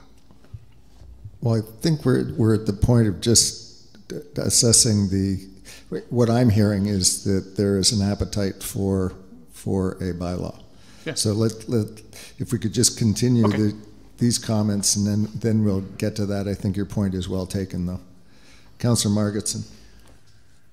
Thank you, Mr. Mayor. I was just going to suggest that perhaps 3 could have been reworded, that pending the issuance of an instruction, so that we could get this on as far as advancing it for delegated authority. And the other thing I wanted to say, so first of all, I support doing the bylaw that complements the instruction, or is in step with the instruction with Hastings Prince Edward Public Health.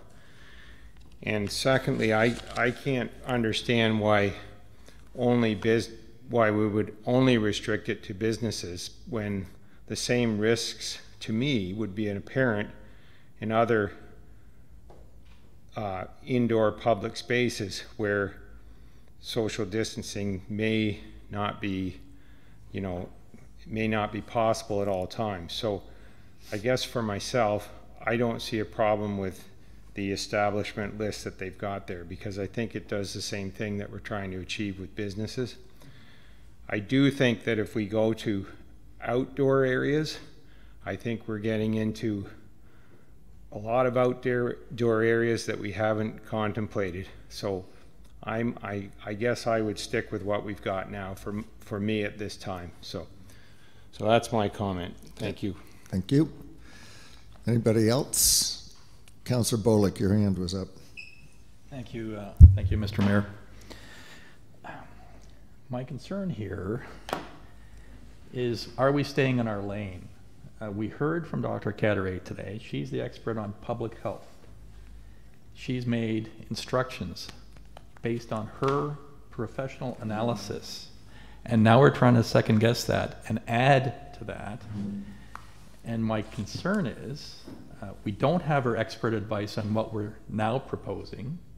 There might be good reasons not to do that. Obviously, if we start looking at open spaces, are we going to close down those patio areas where people are eating? Because that's obviously a congregation area where people are not going to be masked. And they're chewing food and perhaps spitting up or coughing or whatever. So we have to beware of unintended consequences. I'd also caution us about this layered approach. We already have provincial rules in place that are being enforced. Now we have a local public health instruction, and now we want to layer a bylaw on top of that. It's going to confuse people. Even tonight, when Dr. Caturay was explaining that, there were counselors in this room who are fairly well educated on the issues who were confused. So I would suggest a lot of the people out there, especially our visitors, are going to be confused as well. And if that's the case, it's going to put a heavy load on trying to enforce this on our staff. Certainly, if we're not going to enforce it, why have it? Those are my thoughts on, let's be very careful on what we do, and let's not rush into anything tonight that we'll regret later. If we think that Dr. Caturay's instructions aren't sufficient, we should at least query her as to what her advice. And again, a lot of us have been on Google over the last 4 months, but I would suggest that 4 months of Google study does not equal a medical degree and residency in public health. Councillor Harper. Yeah, I guess I'm interested in what the staff have to say. They have a revision. I think it's important here what the revision is before we go any further. If they, based on the changes that we heard tonight from health, that they want to make a change to the bylaw. Have I understood that right, Catalina? Madam Clerk. Through your worship, the proposed third clause would be deleted in its entirety and then read that that in support of the instruction of the acting medical officer of health, Dr. Caturay, has issued under Ontario Regulation 263-20 to all owners or operators for all commercial establishments in Hastings, Prince Edward, A bylaw on the use of masks or face coverings in all enclosed public spaces be approved under CAO delegated authority. So then it would just be to approve a bylaw, and we would change the wording to change it from a Section 22 order to an instruction under that regulation, and then clear that up that it is based on, one of the comments was from Councillor Nyman, if you do decide to make it enforceable in open public spaces, the CAO and I suggest to add an additional definition in under the establishment to I, open air markets and farm stands when physical distancing is not possible, would be. So that's just what we were hearing around the room. Yeah, Madam CAO. And I would just, so I think Councillor Harper's asking for our opinion in terms of how we see our report in light of the information we just heard from the doctor. And I would say that in looking at what other jurisdictions are doing and what we felt the public health may come forward with, our report positions it that it's important that the municipality, from our perspective, not be alone in creating a bylaw if there is no action from public health, which is why we tied it to a reference to an action that public health would take. Up until the time of this report, Section 22 was the only way public health departments were issuing some kind of directive. Now there are several, including ours, that has issued an instruction. The bylaw we drafted is not on the agenda today for finalization, and that was because I would certainly want to take that bylaw away and get some legal advice. There's going to be a lot of nuance here that we would have to look at, but the idea is our proposal was that we'd put it forward for general understanding of the tenor and intent. The bylaw as drafted was intended to apply to all indoor spaces. Our rationale for that being, and that would be what is clarified in the revised third motion, that it would be two changes. One, changing from a Section 22 to an instruction to better reflect what public health has actually done, and two, clarifying that is for all enclosed public spaces, not just the ones listed in the resolution and or in the instruction. And that is because we are in the process of planning how we will reopen county buildings, and we know there is a number of other facilities that are at the verge of reopening should the municipality move to, or this region move to a stage 3. So what we heard from the doctor is that she would revisit the instruction should we leave phase 2, but that is how we drafted the bylaws, assuming that we are continuing to move forward and will need to think about this for a very long time after we leave this stage. So that's why we position as all buildings, not just the commercial ones. Okay. Councillor Nyman, you had your hand up.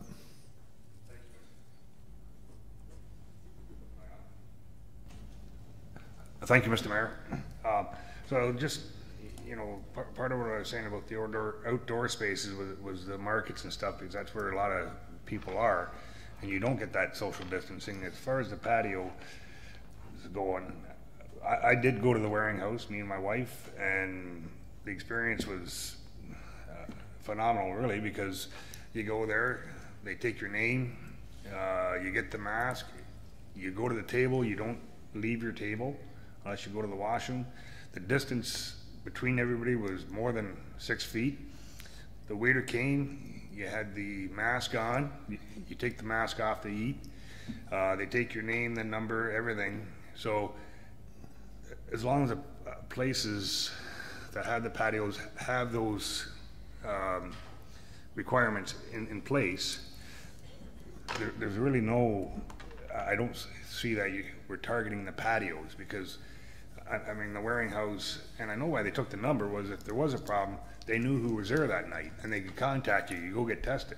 So they've got it all under control, and I don't think what I was asking with adding that extra in there was to target the patios. It's just where people, huge number of people pass through. At the patios, you know who's there, they're gonna be there for a while, whereas a farmer's market or something, some people go in and out, and you know, a couple minutes, you don't even know who's there. So that's why I was kind of asking for that. Okay. All right. Councillor Roberts. Mr. Mayor, just looking for some guidance. If one were to move a motion to replace the current paragraph 3 with the paragraph 3 that was read by the clerk, would this or would this not be the time to do it? I think that is a reasonable question to ask, Madam Clerk. What I am hearing is that, as I said earlier, there's an appetite that a bylaw be created. We heard from the CAO that she would seek guidance from legal and input from legal, which means that, you know, it would not necessarily pass tonight. Is that correct, Madam CAO? Through your worship, yes. The proposal to rewrite the third motion would give delegated authority, and it says the way the bylaw was drafted was so that it could come into effect at the same time as the order. We also could leverage our committee of the whole meeting on Thursday to tack on some time for a special meeting of council to go through this one more time. Okay, and I'd have no objection to that. Is that okay? Does that answer your question, Councillor Roberts? So do I move the motion now or not? Well, there's some other hands. Councillor Hirsch. Thank you, Mr. Mayor. I just wanted to respond to Councillor Bullock's comment about Dr. Caturay's discussion on Section 22. She specifically said that she couldn't use Section 22 because with our essentially zero case count at the present time, she didn't have a legal basis to do that. I think what our consideration is, and what we've been hearing from hundreds and hundreds and hundreds of people, and the experience of the past couple of weekends, is that there's an imminent threat to the county from hordes of people coming in, potentially with infection, and we're trying to protect ourselves from that. Dr. Caturay wasn't able to do that. That's not one of the considerations under Section 22. It's certainly something that we can undertake, and I would second, if Councillor Roberts wanted to make that motion, I'd be happy to second the revised version of paragraph 3. Thank you. Okay. Oh, and just before I forget, why would we do something different than all of the surrounding municipalities like Kingston and Toronto and the rest of the GTA municipalities and Kitchener-Waterloo and so on? I can't imagine why we'd want to be different in the scope from those municipalities. Thank you. Okay, got a couple more hands up here. Councillor Bullock. Thank you. Yeah, we can go back and forth quite a ways. So in my analysis, why aren't we doing what they're doing? It's because they have an outbreak. That's the big difference. So when Dr. Caturay talked about not being able to use Section 22, it's because Section 22 of the Act that she was talking about contemplates a thing called the Charter. And I'm not here to drum that aspect of it.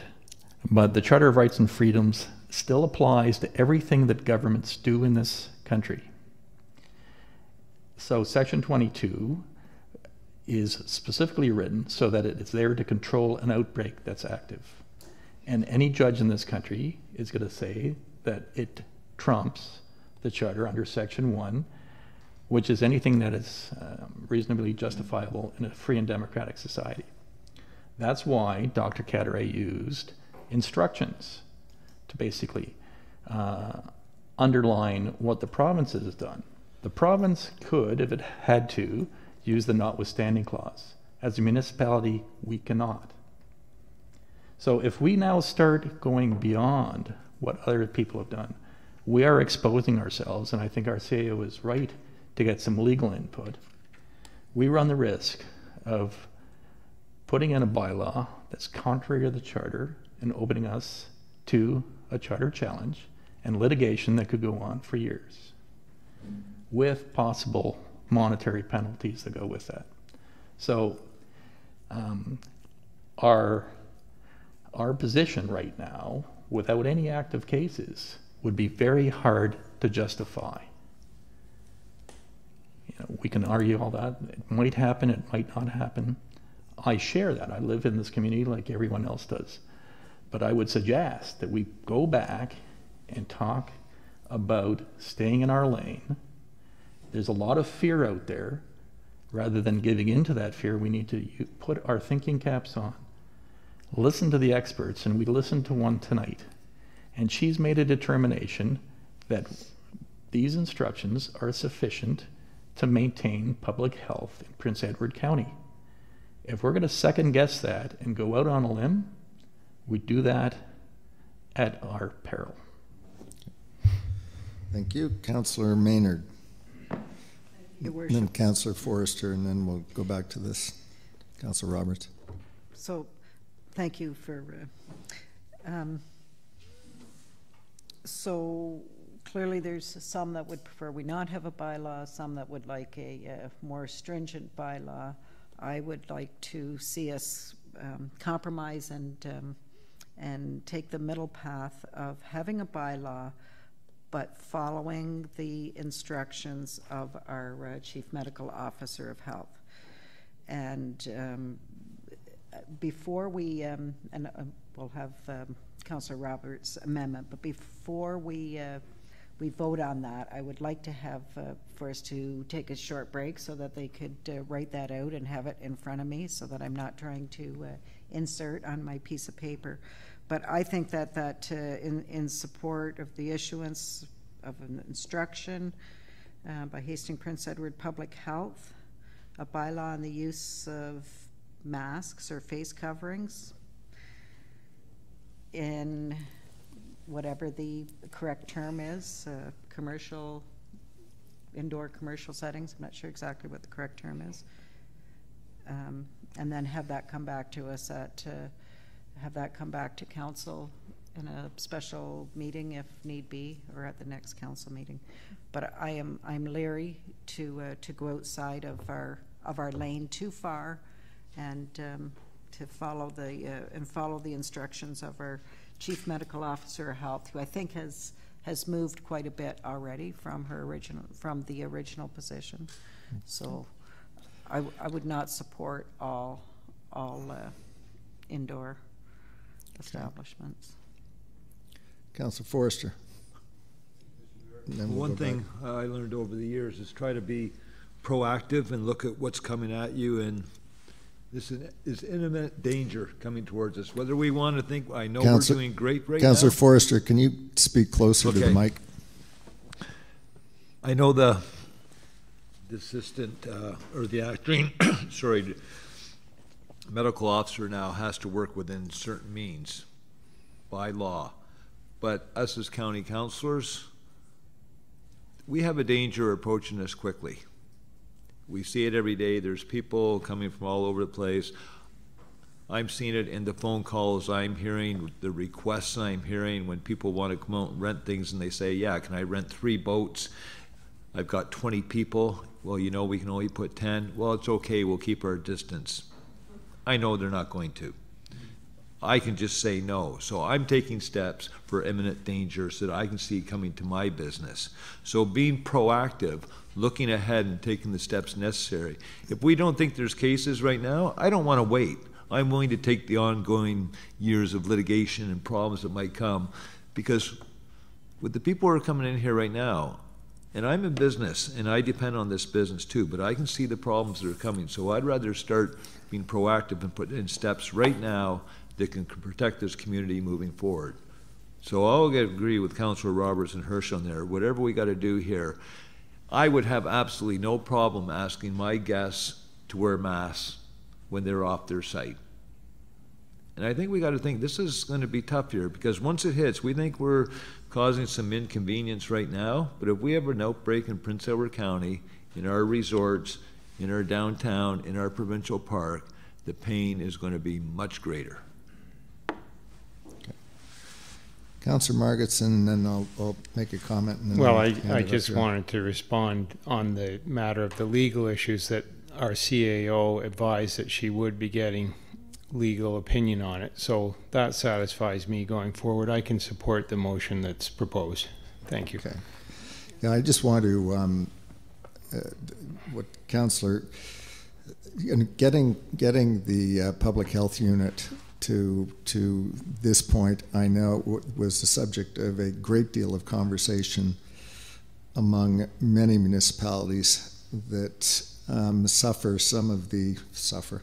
but experience the same circumstances we do, where we are a destination and we are surrounded by environments, particularly the GTA and Montreal and Quebec, that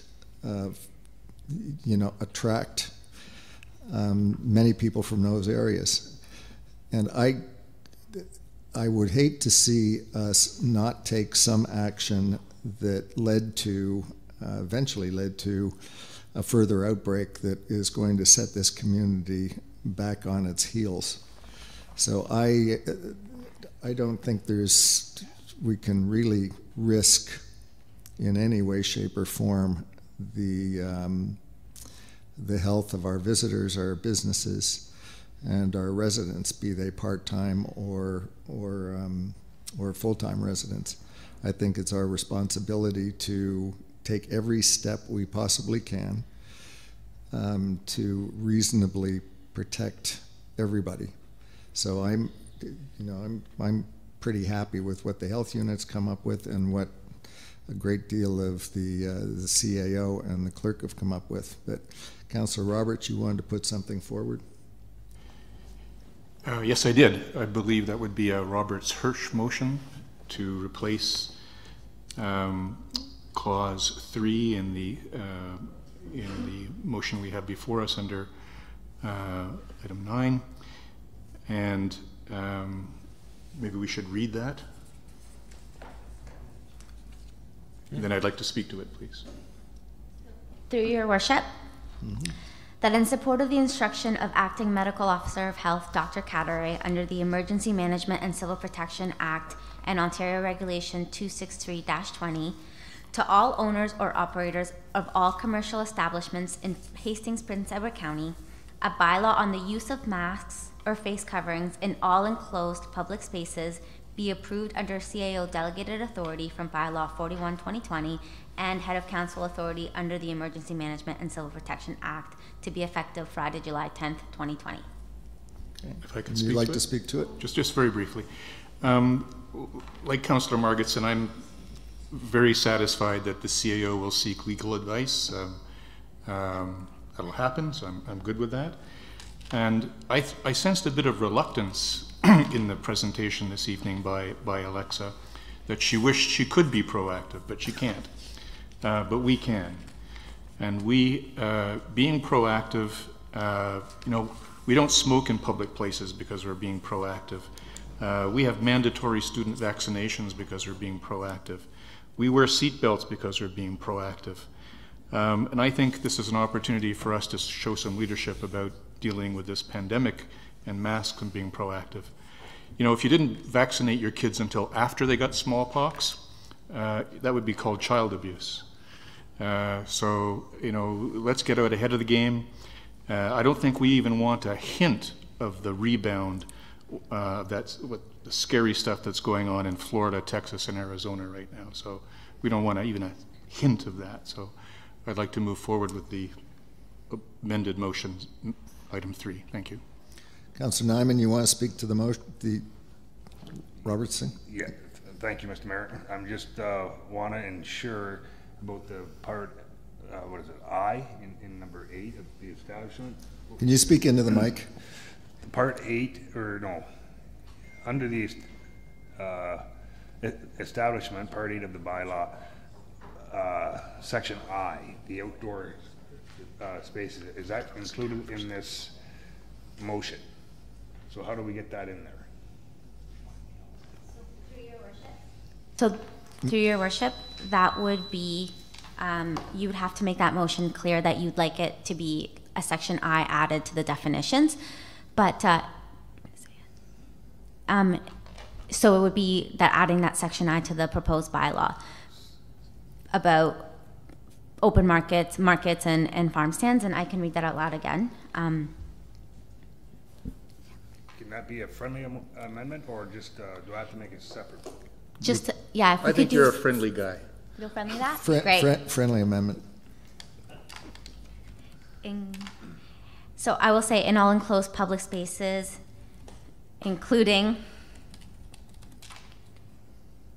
and I did the wording, including open air farm markets? Is that what? We'll have to, well, we're going to check with legal anyways about the legal definition, but markets and farm stands when physical distancing is not possible. Yep.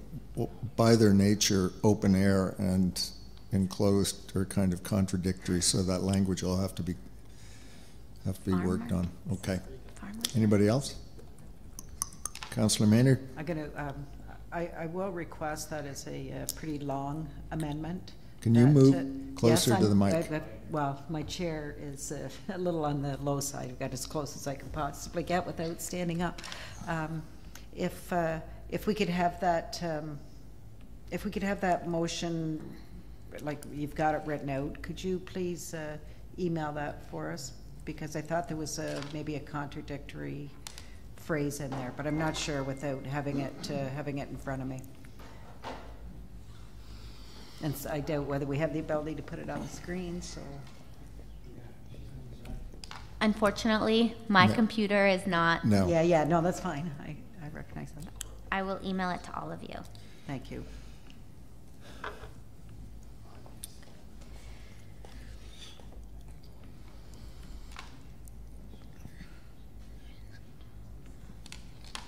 So are we, any other comments about the amendment?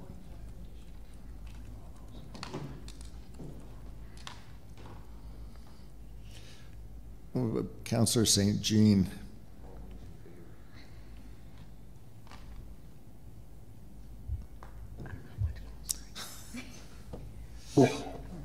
Sorry, I pressed the wrong button. Yes, Your Worship. Any questions or comments? Other than to state that I support what Councillor Robertson, Hirsch, and Nyman are attempting to do, I'll gladly wait till I see the full written motion, though. Okay. Anybody else before I call the vote? No? Well. So we're voting on the amendment? It's been sent. We have it here. Sorry? Is that the one at 9? Okay, just a sec. The second one just came here. Yeah, at 9:05.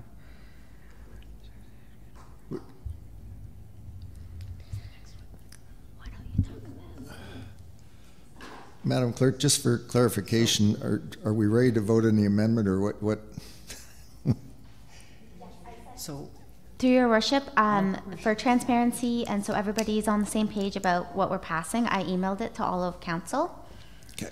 What the proposed amendment is. And I can read it out loud for those at home watching one more time. Please do. That in support of the instruction of Acting Medical Officer of Health, Dr. Caturay, under the Emergency Management and Civil Protection Act and Ontario Regulation 263-20, to all owners or operators of all commercial establishments in Hastings, Prince Edward, a bylaw on the use of masks or face coverings in all enclosed public spaces, inclusive of farmers markets and farm stands, when physical distancing is not possible, be approved under CAO delegated authority from bylaw 41-2020 and head of council authority under the Emergency Management and Civil Protection Act, to be effective Friday, July 10th, 2020. Okay. So for clarification. Got that? Just for a quick clarification, if I may. Quick clarification, yeah. Yeah. So we're only talking then about commercial establishments, even though we say all enclosed public spaces. It would only be enclosed commercial public spaces. No. All public spaces. No, Well, public spaces. So the wording says That's that commercial. to all owners or operators of all commercial establishments in Hastings, Prince Edward. We're just referencing her instructions, and then we are. The action is a bylaw on the use of masks or face coverings in all enclosed public spaces. Okay, so we are actually saying that her instructions are in commercial establishments, but we're using all enclosed public spaces. Yep. There's a distinction in that comma. I will say where I've traveled that even though in Renfrew County that in places where they had 0, they still followed the health recommendations for the entire area. And that looks like what is happening in Muskoka as well, because their instructions came out today. Mm-hmm. All right. Any other comments about this, Councillor Bolick? Thank you, Mr. Mayor. Just to make sure that we all understand what this is going to do, I understand all of our county buildings are public spaces. Question for staff. That's true. So it would depend how the bylaw was written, but the way it was drafted was if the building was open to the public. So Shire Hall would fit. Town halls when we open them, this arena and area, but some of the office or works yards that are not open to the public would not fall under this bylaw. So all our staff in those buildings would have to wear a mask for their entire work period. Sorry, got excited.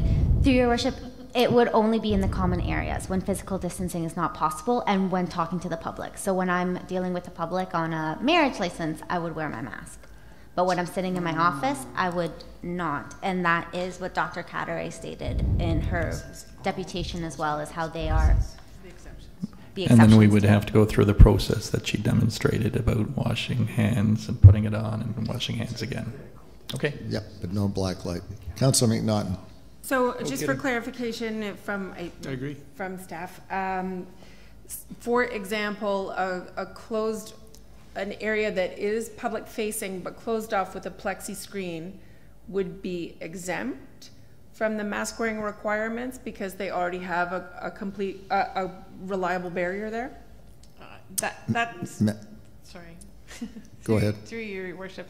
That's how I understand Dr. Caturay's instruction, and that is the similar language that we were proposing in the bylaw. Okay. Okay. Follow up? Yep. So, no, that's fine. Thank Okay. you. All right, we've got I'm going to call the vote. Oh, Phil St. Jean's got his hand up. Oh, okay. Sorry, Councillor St. Jean. Thank you, Your Worship. My apologies for last minute statement, question actually to the clerk and the CAO. And how would this affect council proceedings?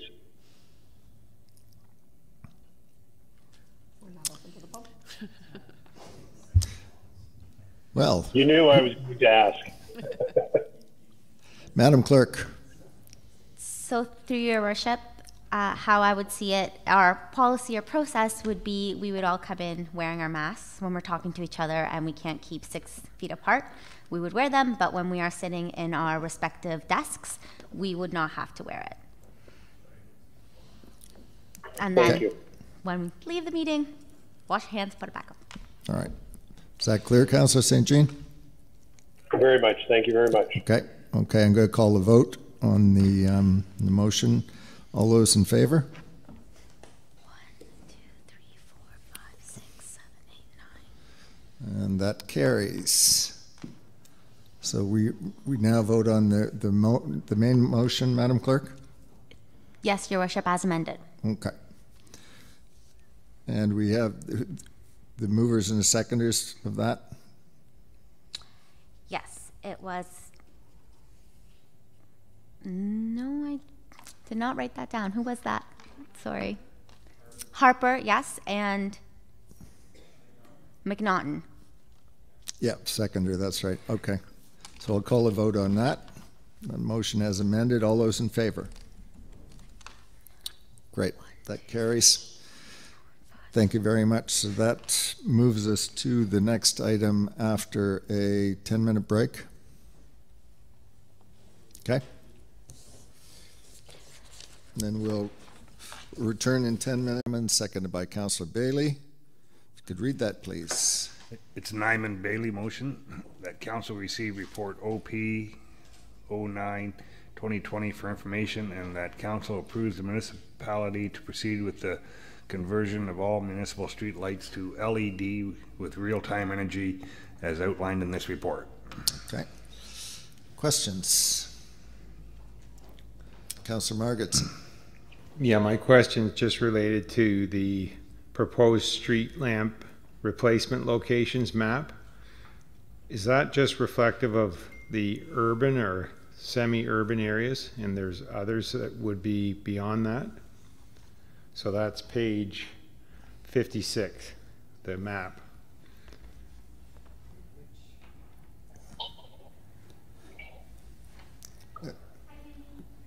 Is that?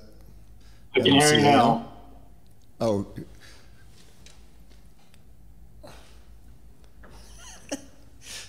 Who is that? Okay. Can you hear me? Yes. Yeah, thanks, Danny. Sorry, you're, oh, there you are, that's better. Okay, the question from Councillor Margetson, if you could repeat that. Yes, hello, Danny.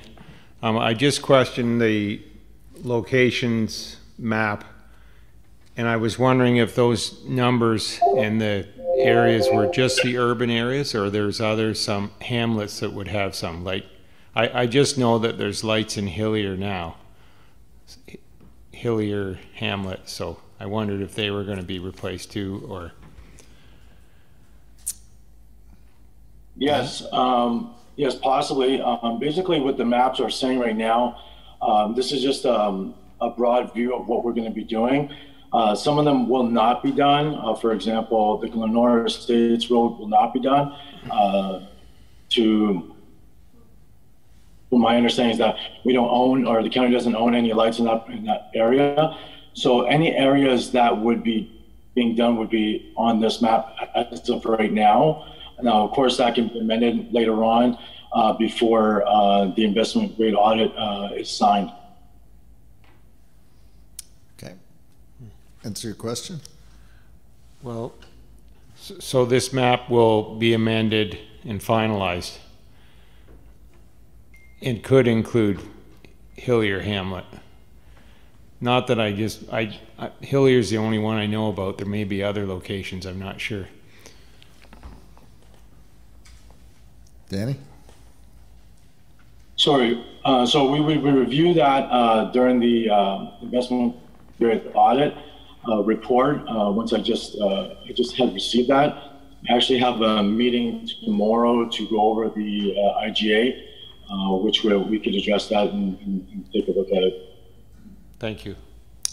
Okay, thanks. Any other questions? Councillor Maynard, then Councillor Yes, Hirsch. thank you through you, Your Mayor, to Danny. As is typical in some of our county maps, I see Caring Place has kind of been chopped off, but are the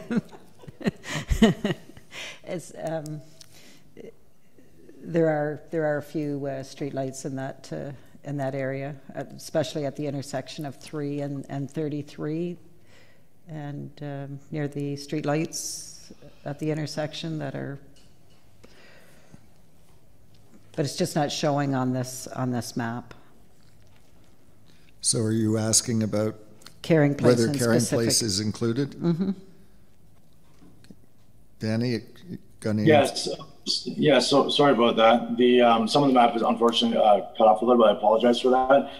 There are some lights, yes, on Canada 3 that would be replaced. As far as 33, to my knowledge, it would not be, unless it's up to 64. I'm still fairly new to the county, so I'm learning as I go here a little bit from, Prince Edward County is fairly large, so you got to bear with me a little bit, but as far as my understanding is, yes, there would be some Pecuniary as well. Sorry, the last little bit was. Yeah, you dropped off, Danny.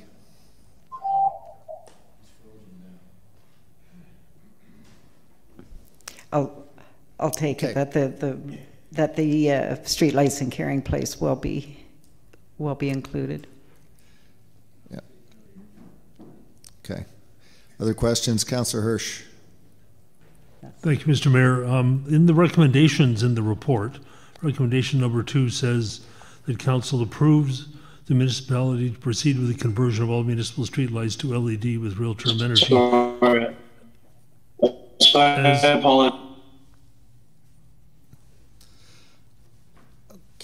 As outlined in the report, and the key public consultation question was the color temperature, be 3,000 or 4,000 degrees Kelvin. And it's not clear to me, I might have missed it, but it's not clear to me in the report what the decision on that is, how we intend to proceed. And the reason I ask is because even though the majority of people, a large majority, favored the warmer light, the 3,000 degrees Kelvin, one rather bright individual commented that out in rural areas, 4,000 degrees Kelvin actually provides more light and doesn't bother anybody with its color because it would only be road lighting. So I just wondered if staff has concluded what they're going to do about color temperature. Thank you.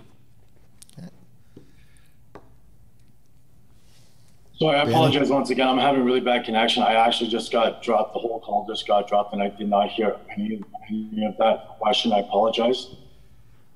Could you repeat the question?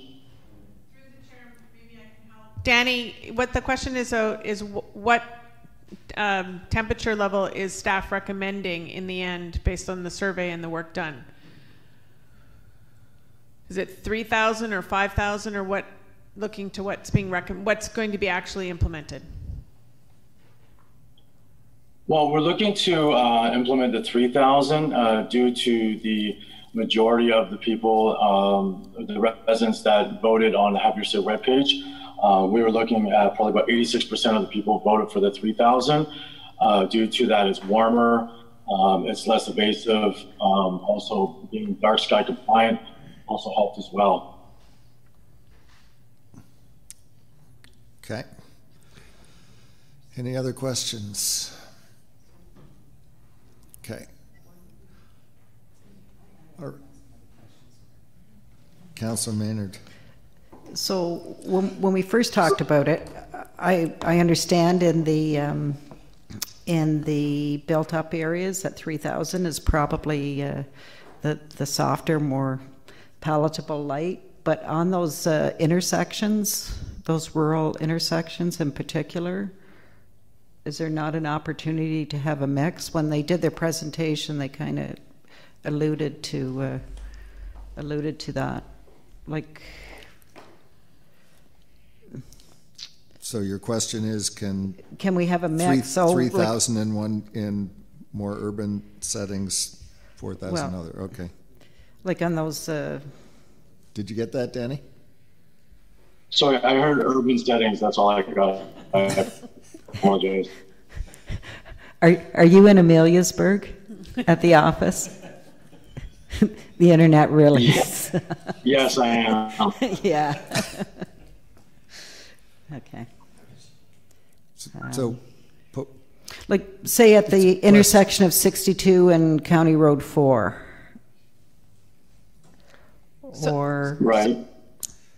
or County Road 3 and 33. I think the question here, Danny, is whether the 4,000s can be used in rural environments, particularly intersections, and the 3,000s used in the hamlets, villages, Picton. Is that correct? Well, basically. Yeah, that's the basis of the question. Yes, through your worship, yes, that is correct. So there will be a mix. 4,000 for the rural intersections, and 3,000 in the hamlet. More residential areas prefer to 3,000 compared to some of the intersections where a higher volume of traffic and classification of road, you might get a 4,000 where obviously it's a cooler setting, it's a little bit brighter and more crisp. Okay. All right. Anybody? Councillor McNaughton, and then I'm going to call the vote. Just to clarify something at the bottom of page 2 on the report, and I'm sorry, I don't have a reference number for 72. 72, thank you. So page 2 or page 72. There's a reference to the newer models of the Cree streetlight fixture, but it says they will look identical aesthetically speaking and will have a slightly better lumen package. What's a slightly better lumen package? What does that refer to? Hi, Pat.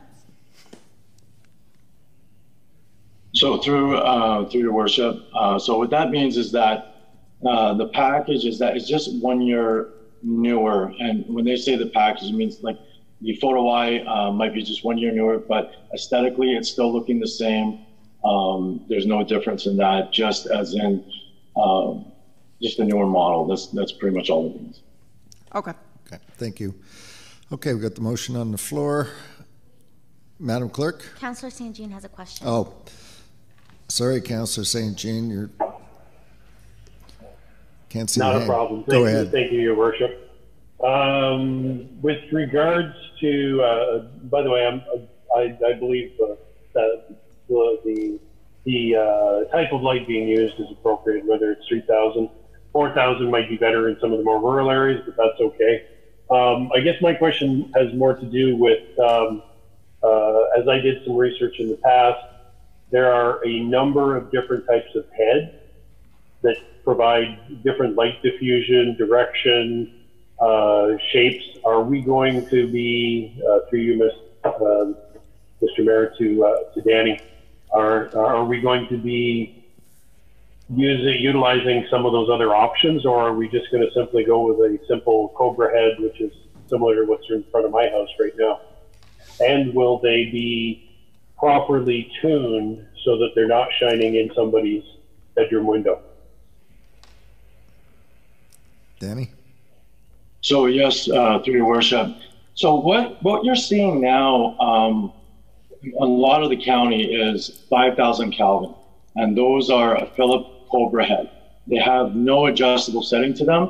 They're quite bright. It basically comes down to preference. But what would be happening is that with the new design, with the Cobra XSP, pretty much what that is that the shape of the road, for example, if you live in a cul-de-sac, through the photometric design, it would basically be the same shape as the cul-de-sac, so it'd be as a round shape. If you live on an intersection, it would be more of a rectangle shape. And if you're living, like I said, in a residential area, it'd be preferably, most people prefer the 3,000 Kelvin, and then again, possibly the 4,000 Kelvin. But the 5,000 Kelvin wouldn't be available. Okay, follow up, Your Worship? Yep.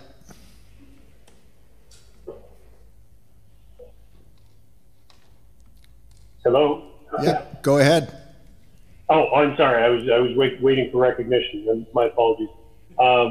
Because I think every councillor here, particularly Councillor McNaughton and I, are very well aware of the comments about the current LED lights, the ones that have been replaced over the last couple of years, whatever. Again, positioning is critical. Style of the head is critical. I just want to be able to reassure residents that will be taken into serious consideration. There are a number that, and I'm not speaking about my own. The one in front of my place is perfect, which is, nobody in the neighborhood's complained about it, and it's right in front of my house. But there are certain areas, Prospect Avenue, that there are some really nasty ones out there, and I just want to be able to reassure all those residents that we're going to do our utmost to make sure that we're not lighting up their beds. Okay. Madam CIO, you have a point to make? Yeah, I just want to clarify some facts because I think with internet problems, it might not have been totally clear. So the map was used for illustrative purposes to give you a sense that the lights we're talking about are the ones in our more urban areas, but the plan was to look at all street lights except for those that are in parking lots and are more decorative. So the decorative lights are not getting changed, and the ones in parking lots, because they're different, it's the Cobra-like lights that we have in a number of hamlets and towns. That's what we're changing. The other thing that was talked about in answer to the question of could we have different temperature 3,000 versus 4,000 in different types of locations.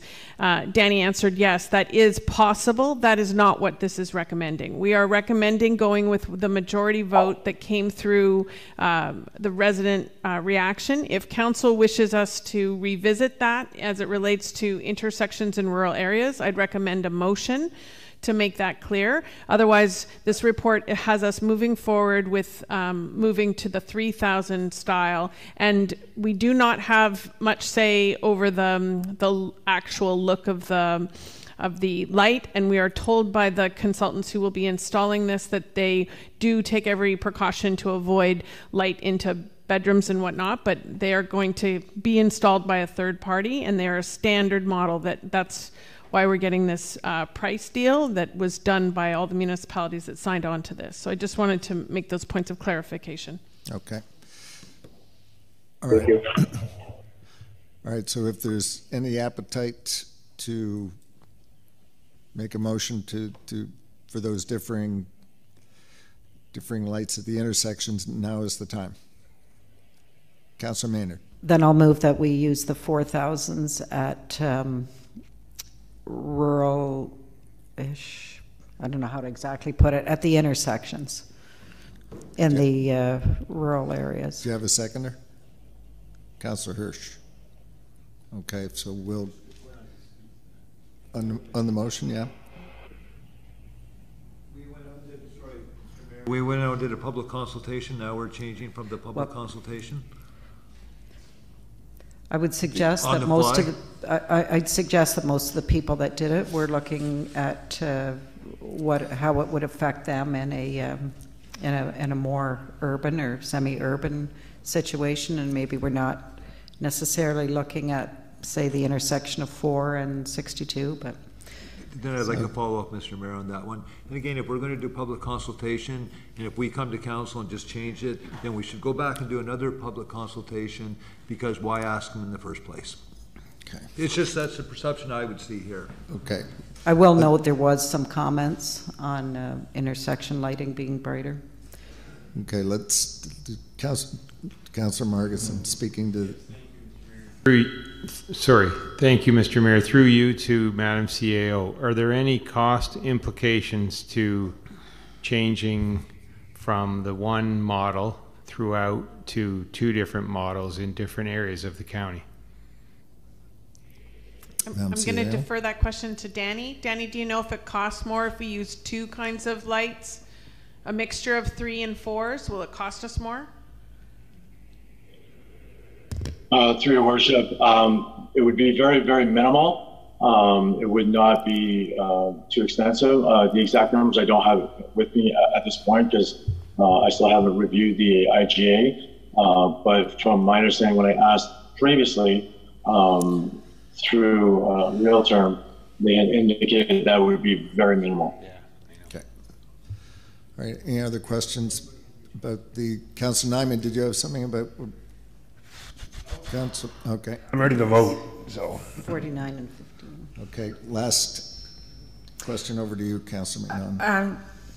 Thank you. This is a question, I believe, for Danny, that is there any evidence that there are safety implications at busy rural intersections that would preclude using 3,000s? It sounds like currently the recommendation is 3,000, and so I'm assuming there would be no safety implications.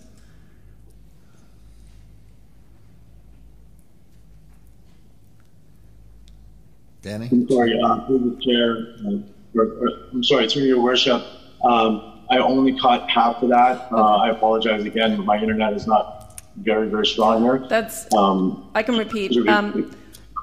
Are 3,000s just fine for busy rural intersections?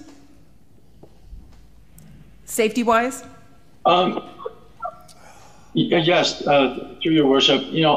Ideally, it's completely, I would honestly say it would be, because on these create access Ps, you can actually have the option to adjust the setting of the brightness. So as far as intersections, I would say yes. Okay. Can I do a follow-up quickly? Quickly, yeah. So do you know whether the 3,000s are vastly more dark sky compliant than the 4,000s for rural areas?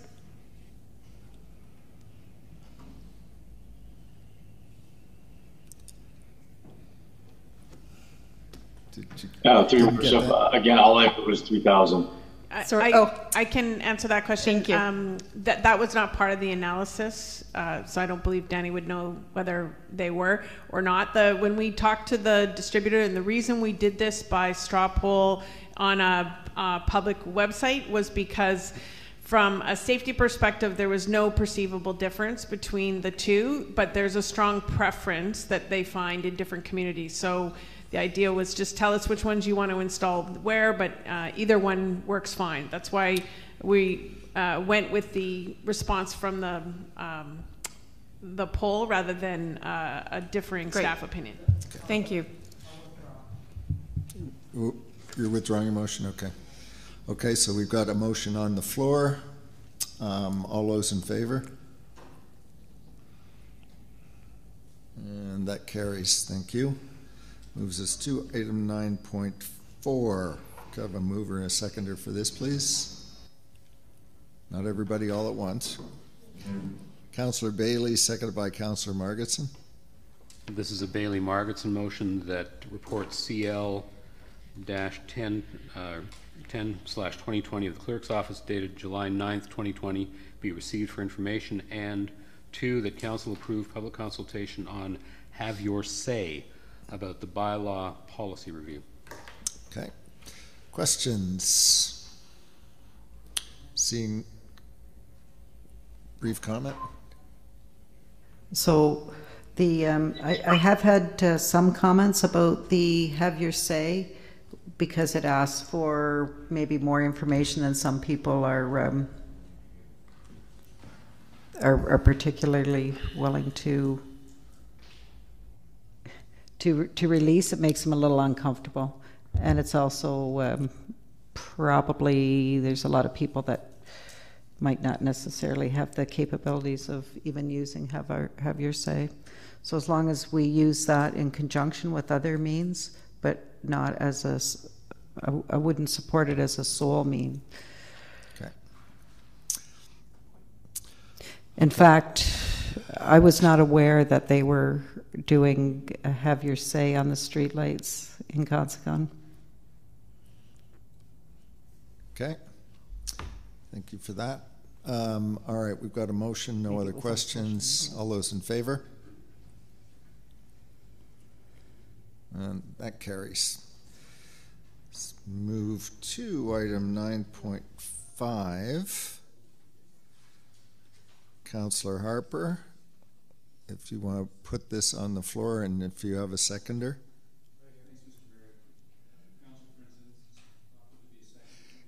Could you speak into the mic?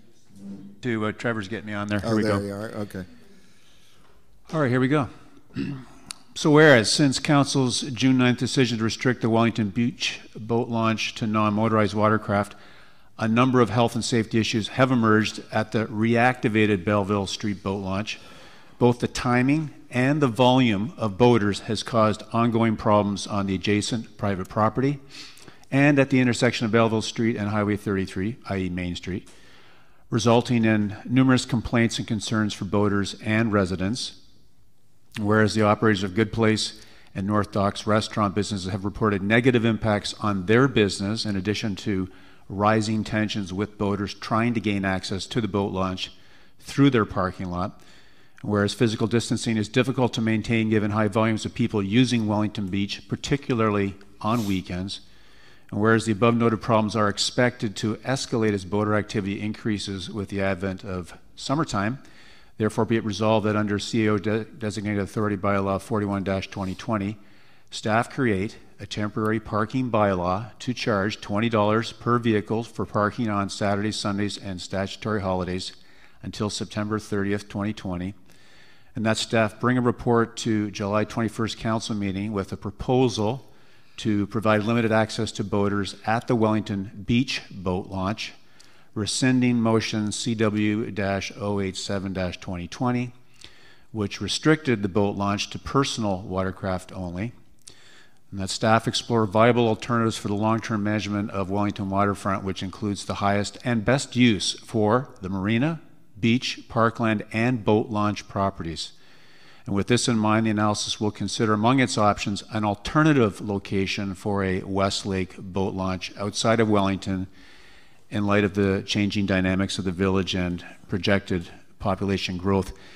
That's a mouthful. I've got a couple of points, if I could, just to set the stage for discussion, Mr. Mayor. If you could, thank you. Yeah, so I think the things I want to just point out quickly before we get into it are, over time, as the number of boaters and water trucks have gone up, so too have the number of cars, walkers, baby strollers, picnickers, and bikers, and so on. We've got the boardwalk, we've got the trails through the wooded area, we have nature lookouts, picnic tables, and shaded areas for those to have lunch. So I think the staff's instinct to have this transition, the beach boat launch to personal watercraft, it's the right thing to do. It's just that we didn't foresee the limits of the Belleville Main Street boat launch and the heavy staff resources that are really needed to keep that working smoothly. Even today, for example, which is Tuesday, I drove by it mid-morning and there was a bit of chaos as 3 or 4 boats were all trying to get in there. There was no staff there. I didn't hear from the owner of the restaurant, so I guess it worked itself out. But really, you need to have somebody there at all times, particularly on the weekends. So it's quite an expensive endeavor. So it's with regret that I think we have to take a step backwards and consider opening the beach one again until we figure out the right steps to move forward. So, for me, the question is not what Wellington boat launch is best, but rather the right question to ask ourselves is what is the best place for access to Westlake? So, and I hope that's what guides the staff report that's suggested here. So let's leave it at that and see where we get to. Okay, got some questions. Councillor Bailey, start with you. Mike, I don't know if this is to you or to the CAO. Where do you anticipate parking to take place, and how are we going to collect the money? Well, this is the COI's idea, so why don't let her explain it? I just tried to make your idea work. So through the chair, through your worship, sorry, we're putting a lot of resources into enforcement and failing in the beach area in overcrowded situations. So the idea here is that we would dedicate staff by making it only 2 days a week. We feel that we can manage that with our existing staff complement and would still allow local residents to take advantage of the beach during the week when most of the tourists are not here at their leisure without the fee. So the idea would be that we would have staff at the corner basically of the end of Beach Street when you turn into the waterfront part of it. We've mapped out exactly how many parking spaces legal parking spaces, if everybody parked where they're supposed to park and not 2 and 3 deep, and we'd put some lines down and try to monitor it. It would take a couple of people to be there all day in order to manage it. We would collect money similar to the way we have staff collecting money at the boat launches, where the honor system is not in effect, and we're actually using staff to do that at the Belleville location as well as the Picton Marina when there are staff there. So we feel that this is using our existing staff, our existing approaches to collection of money, and we would basically manage that you only let enough cars in that represent the number of parking spots. Based on the last few weeks of traffic, when the parking lot is full, the beach is busy but still socially, physically distant in terms of the groups. It is when the parking explodes and people are parking illegal that we see that we have a larger problem in terms of too many people on the beach and not respecting physical distance. So we think this will solve a few problems. Okay. Thank you. Follow up? If you don't mind, would there be any thought toward an exemption to, I'm going to give you the elderly couple who go down every Saturday in their car, they live locally, you know where I'm going? Yeah. Anything along that line?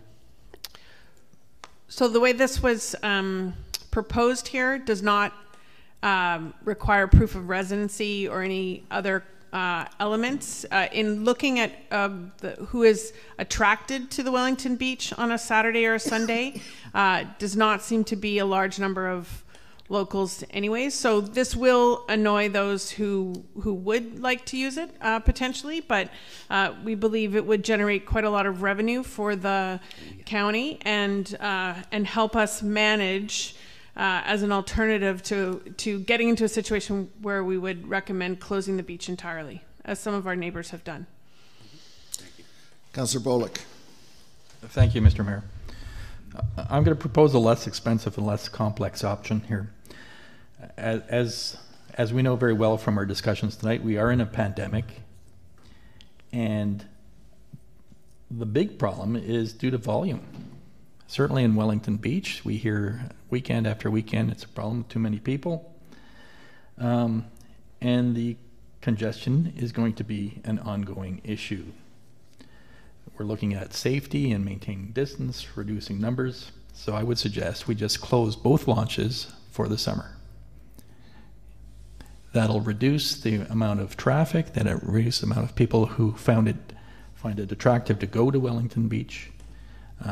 There's no real requirement to have those boat launches open right now, especially if we're going to keep the beach for beachgoers. That'll certainly make enforcement a lot easier and make traffic management easier and less expensive. So that I'd even move an amendment if I'd have a seconder for that. Okay, Councillor Maynard. Thank you, Your Worship. Well, somewhat on the same vein, I mean, it's an unfortunate and a victim of our popularity that I think we just have incompatible uses at that beach. And over the last few years, if we may resolve the issue on Main Street, which I recognize as I sat and watched one day, but so what do? You take 30 or 40 boats and trailers go down there, they get in early, that takes up all the parking spaces, and you get people that are going to walk down to the beach.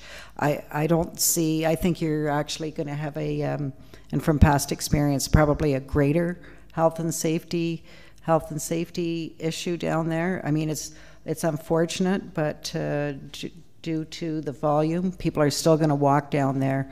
I mean, you got water trucks, boats, trailers, kids, etc.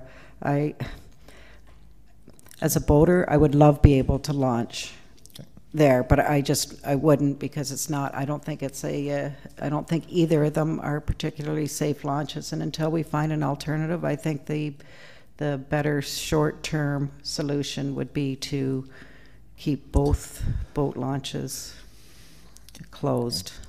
And I know that I have some friends and boaters that will not be very happy with that comment, but I can't see making it work to have that boat launch. It's going to take, the parking will take up almost the entire lower end. And Councillor Harper, you want to respond?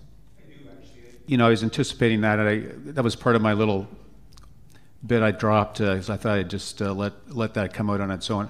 I think the reality is we've never had real management in place at it, ever, and I think it's festered for years, and now it's become a problem, and I don't think that we need to react in that direction. I think, as the CAO has said, the problem is there's peak times of the week that it's a problem, and we need to learn what's going on here. We have a learning opportunity here if we can do this right, and I would like to see this as an experiment this summer. We have a new director of operations coming in, which I'm really excited about. I would like to let Adam and the CAO and their staff prove to me, because I'm the guy who's getting the calls every day, prove to me that we can actually manage this thing. I don't think that this is rocket science. I think it's putting somebody at the top of the street, controlling the numbers. You know how many boats you're allowed to have down by the boat launch. You know how many spots you have for cars, and that's it. That's a simple number to keep track of. And when somebody leaves, somebody else can come in. And if somebody's there and it's full, you say, go down to Ray's boat launch. I think we need to try this. We need to Councillor Forrester's point the other week, we need to collect some data here to know what the heck's going on. We don't know how many people. We don't know how many trucks are coming. We don't know if they're locals. We don't know if they're from Trenton. We don't know how many people are day trippers. We know nothing. So we really can't plan unless we allow this thing to unfold a little bit, gather some information, and manage the thing. We can manage the safety. We can manage the numbers, just as the Mayor of Goderich has announced that that's what they're doing. I don't see any reason why we can't follow in his footsteps. Okay, Councillor McNaughton, and then we're going back to Councillor Bolick. I was just going to say, while I support the motion in general, it's that second clause that, regarding the beach boat launch. I'd rather see that stay as is for personal watercraft only. So, but otherwise, I support this, Mike. Okay, Madam CAO. Just a point of clarification: the boat launch at the beach is closed right now, as Councillor McNaughton points out, and the way we read that clause is that all you're agreeing to is a staff report coming back to discuss options about what could be done to revisit the issue. The reason this is by motion is because this some of those options would involve potentially rescinding something you've already made a decision on within the amount of time allowed to re-entertain the conversation. So it is not changing, this motion doesn't change anything. The boat launch would still not be operating as a boat launch, but it would be directing staff to bring back a report with some options about how to do that, including leaving it as is. Okay.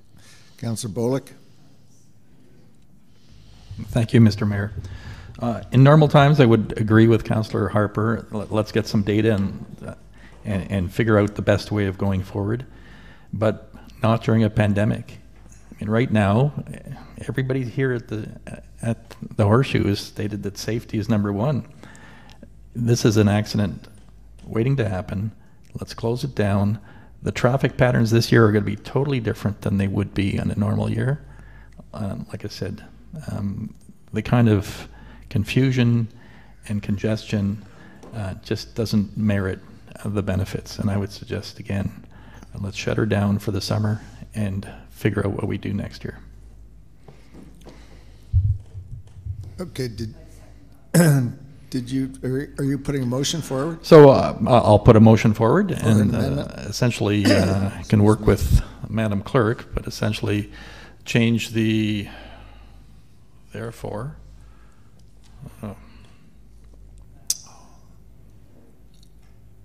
We can certainly have a report, but pending that both launches in Wellington be shut down until further notice.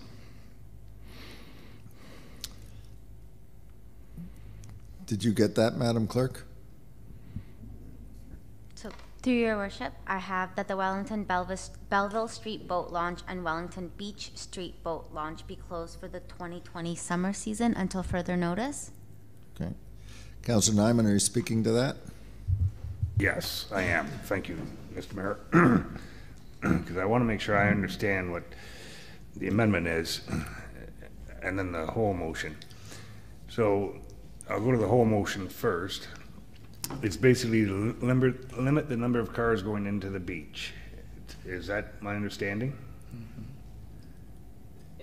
It's multiple things, but it is that, yes. The clause about the $20 is limiting the number of cars that go into the beach, and that is expected to limit the number of people who are using it not as a boat launch, but are actually using it to use the beach. So we'd manage the beach as we are trying to manage the Belleville launch by redirecting traffic up the hill to park in the staging area. So right now on Saturdays and Sundays, we have staff at the Belleville location, at the top of the hill and at the bottom, trying to manage traffic.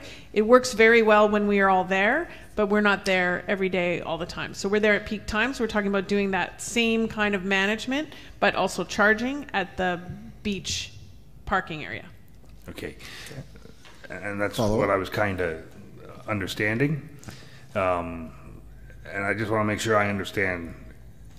So Councillor Bullock, you just want to close the boat launches, but not the beach. Is that my understanding? Yes, it is. Okay.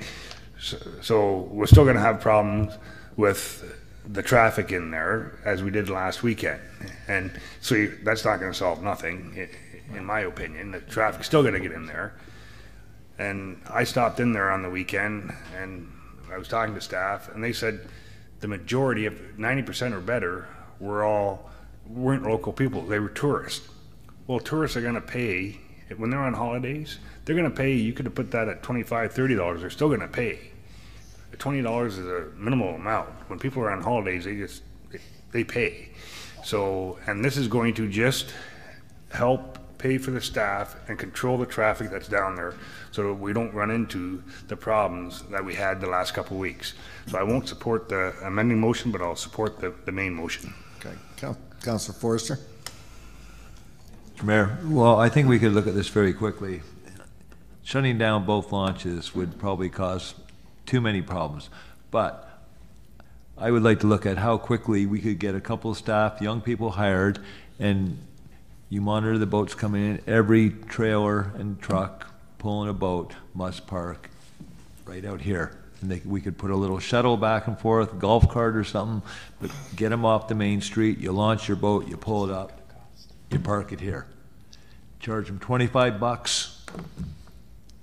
They got to walk a quarter mile, but at least they'll be able to get their boat in. That would make them happy, gets congestion off the street. That's what I'd be looking at right now. Because if you shut it down totally, you're just going to divert these boaters to some of the other small lakes. They'll be on Clinspur Park, so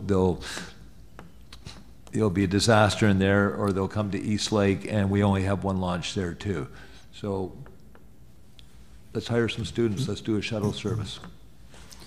Okay, I'm going to go to Councillor Maynard quickly, then Councillor Harper, and then we're going to vote on Councillor Bullock's motion.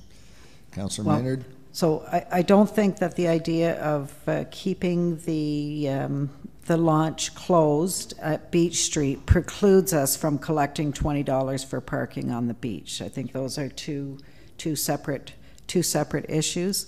And so I will still support the amendment on the floor that both launches for this season, or that the one remains closed and that the other one is closed.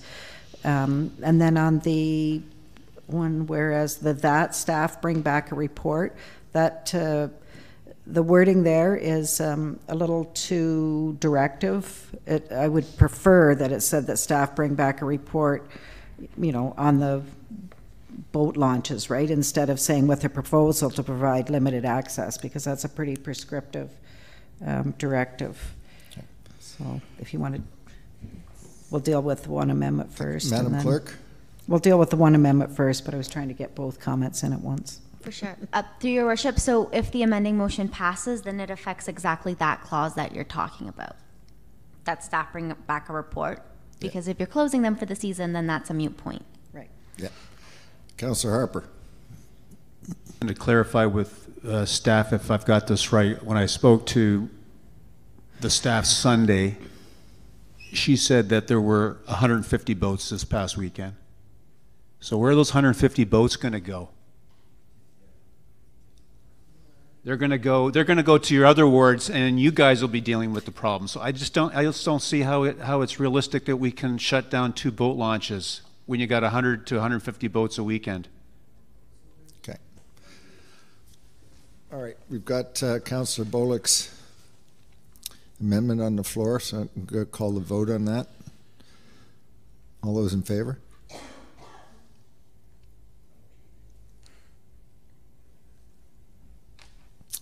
And that loses.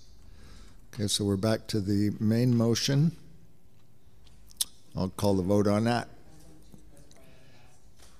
Pardon me? The clause that says that's to bring back a report regarding the boat launches in Wellington, so that it leaves out that with a proposal to provide limited access. Because that's the second to last clause. Mm-hmm.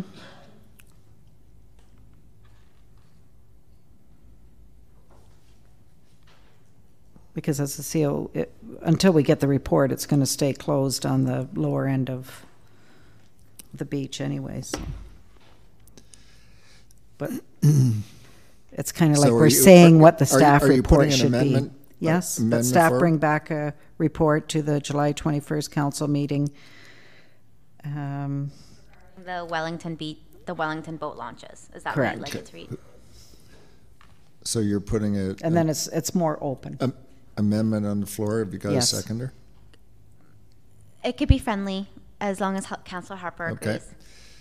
Is that okay with okay? Friendly Fine amendment. With that. Sure, yeah, that's great. Okay. That said, I'll call the vote. All those in favor? And that carries. Thank you.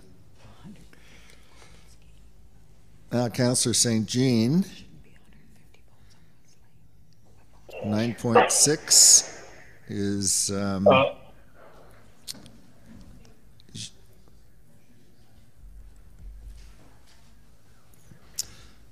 We've got item 9. Motion to extend, Mr. Mayor, please. Yeah. So moved by Councillor Bullock, seconded by St. Jean. Councillor Nyman. St. Jean had. Oh, Councillor St. Jean. All those in favor? That carries. Okay, Councillor St. Jean, you've got a seconder? Okay. I do have a seconder, yes. This is a St. Jean McNaughton resolution. Whereas the Council of the Corporation of Prince Edward County passed the bylaw to temporarily amend bylaw 3372-2014, a bylaw to regulate outdoor patios on municipal property on June 9th, 2020. And whereas the municipality needs to continue to support local business and reduce the barriers of adapting to the current business climate due to the COVID-19 pandemic, and whereas the temporary bylaw design guidelines for outdoor patios adheres to the Heritage Conservation District rules that can make it cost prohibitive, and there is a lack of availability of materials, which has proven to be challenging. Now, therefore, be it resolved that the Council for the Corporation of the County of Prince Edward requests that bylaw 90-2020 Schedule B design guidelines for outdoor patios be amended to delete the following clauses. Fences should be black in color and have the look of metal or wrought iron to maintain a consistent appearance throughout the downtown core areas. Materials and colors should coordinate with the surrounding building and streetscape elements. They should generally contribute to the design theme of the street. Sidewalk patios be permitted to be constructed within the parking area shall be permitted until October 15th, 2020. And if I may speak to it, Your Worship. You may.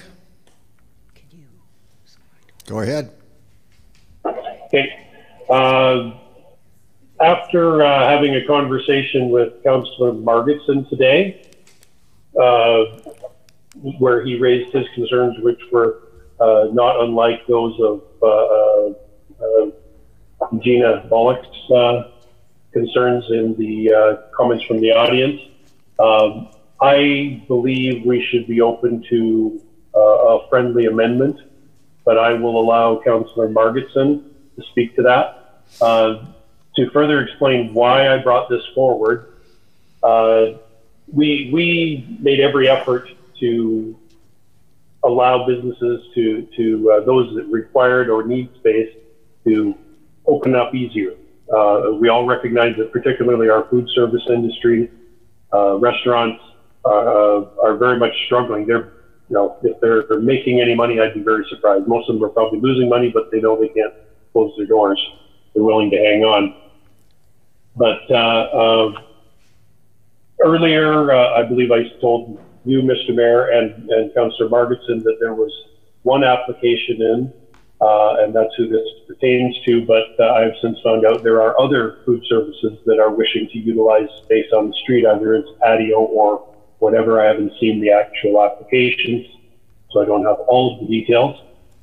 But it was never my intention to abrogate any of the Heritage Act in this motion, so I will just leave it at that, and maybe give Councillor Margetson the opportunity to explain what it was that he and I spoke about at 4 o'clock this afternoon and the potential amendment that he wishes to make. Okay, well, let's see who's got some questions. Councillor Margetson, you've got your hand up. Well, thank you. I just wanted to say that I acknowledge the reasoning for the request to the changes of the sidewalk patio bylaw. I feel we can achieve the same thing, though, if we take out the clause that refers to the third whereas, that refers to Heritage Conservation District rules that can make it cost prohibitive. I feel that is not necessary to achieve what we're trying to achieve here, and but at the same time, I feel staff have the ability, the judgment and discretion to issue minor heritage permits for the work that you're proposing, and that wouldn't contravene our obligations under the Ontario Heritage Act. So I would support what you're trying to do with taking out the reference to the Heritage Conservation District, and I might suggest a slight amendment to the bylaw too, to remove that heritage requirements be accepted in the year 2020. And I think what you've done here, Phil, is you've brought perhaps out the items within the sidewalk patio bylaw that might be onerous and may have required review anyway. So restricting fences to, you know, just that might not be the right thing. So, and hopefully if we issue heritage permits, that we are going to have something in the Heritage Conservation District that we can still be something that still respects what we're trying to achieve in the core of Picton. So that's my view, and I'm thank you for acknowledging that, and perhaps we can make that amendment. Okay. Other questions?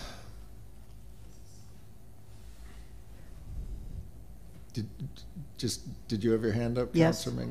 Councillor McNaughton? Oh, sorry. Okay. Councillor Maynard. Just to the deputation, is there any way that we can make clear that this is a temporary amendment? And maybe the now therefore it be resolved? Temporary during the COVID restriction or some... May I address? Who's the question to? I can address it. Who's the question to? Well, I guess it's a comment at this point. I'm not making an amendment right now because I just... Okay, Councillor McNaughton. Okay, I think a friendly amendment could be made to include the word temporary in the be and now therefore be it resolved clause, just to be absolutely clear. Is that helpful? Or would that be comfortable for Councillor St. Jean? So temporarily be amended to delete the following. I'm having difficulty hearing you, Councillor McNaughton. Oh, sorry. So adding the word stop me if you can't hear me. Adding the word temporarily before be amended to delete the following clauses. Just to make it crystal clear that it's temporary? Yes. Friendly amendment? Okay. Would that make you more, okay?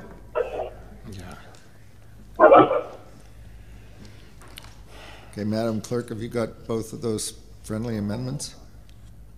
Through your worship, yes, I have both the removal of the whereas clause and then the addition of the word be temporarily amended in the now therefore be it resolved. However, I want to work with Councillor Margetson on the bylaw amendment just to ensure it's reflective of the correct language for section 2 of the amending bylaw.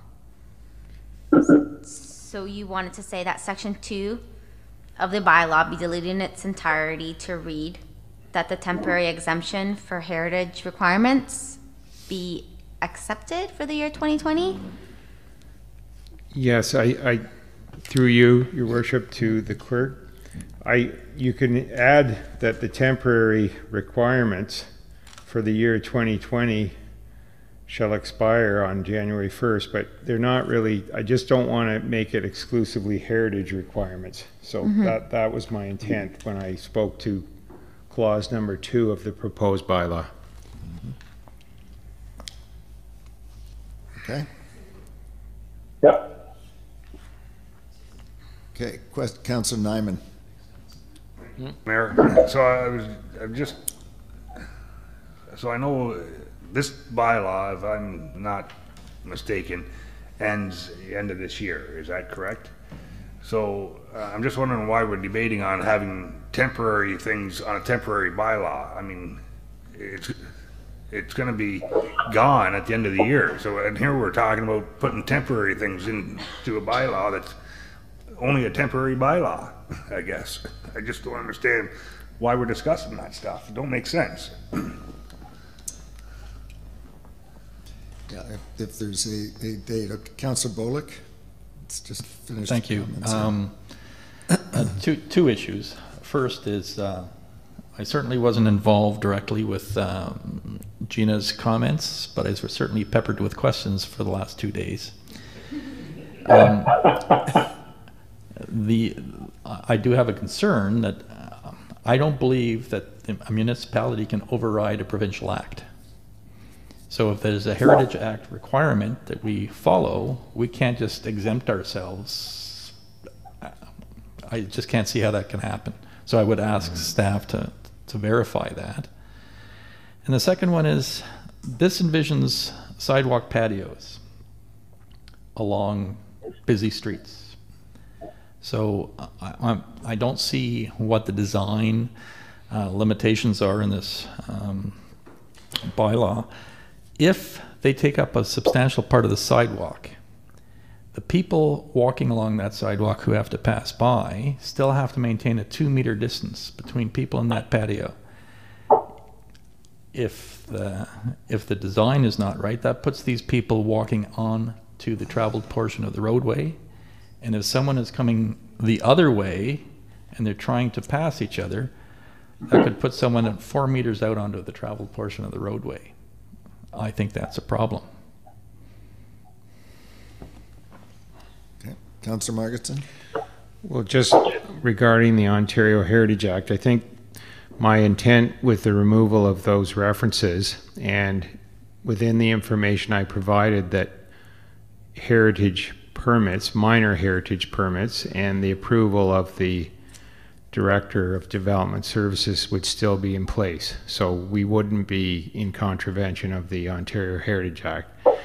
And the design principles you were talking about, Councillor Bullock, as I understand it, are more related to the spatial issues, which we discussed when we made the amendment. And I think I made a comment at that time that we not reduce it to 5 feet. It was 5 to 8.5 feet, that we leave it at 8.5 feet to ensure that we had enough room for people to pass by.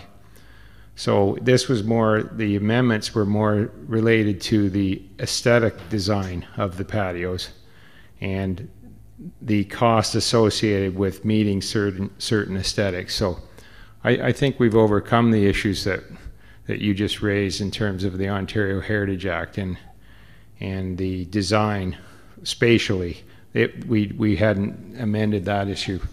So my comment back on that. Yeah, I just wanted it to be clear for the record. Okay. Okay, anybody else before I call a vote? Okay, I will call the vote. All those in favor? Hands way up. It's dark in here. 1, 2, 3, 4, 5, 6. That carries. Thank you. Go to item 10.1, committee reports. Have a mover and a seconder for 10.1, please. Councillor Princeton, seconded by Councillor McMahon. Thank you, Mr. Mayor. Princeton McMahon. Motion that the public report of the closed session from the council meeting held on June 23rd, 2020 be adopted as presented. Thank you. Any questions? Seeing none, all those in favor? Thank you. Move to 10.2. Mover and a seconder for this, please. Councillor McMahon, seconded by Councillor Forrester. Thank you, Your Worship. This is a McMahon-Forrester motion that the report of the Committee of the Whole from the meeting held on June 25th, 2020 be adopted as presented. Thank you. Questions? Councillor Nyman. Thank you, Mr. Mayor. I would like to pull CW 104, CW 104 2020, CW 105 2020, CW 106 2020, and CW 107 2020, please. Okay. Councillor Margetson. Thank you, Your Worship. I only wanted to pull 104 2020. So.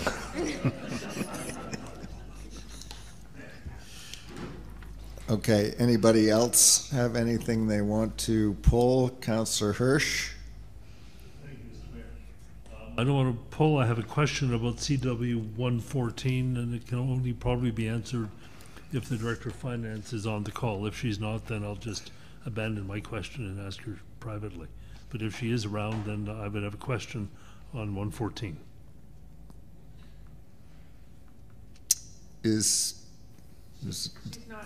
She's not in attendance? Okay, you withdraw. Anybody else?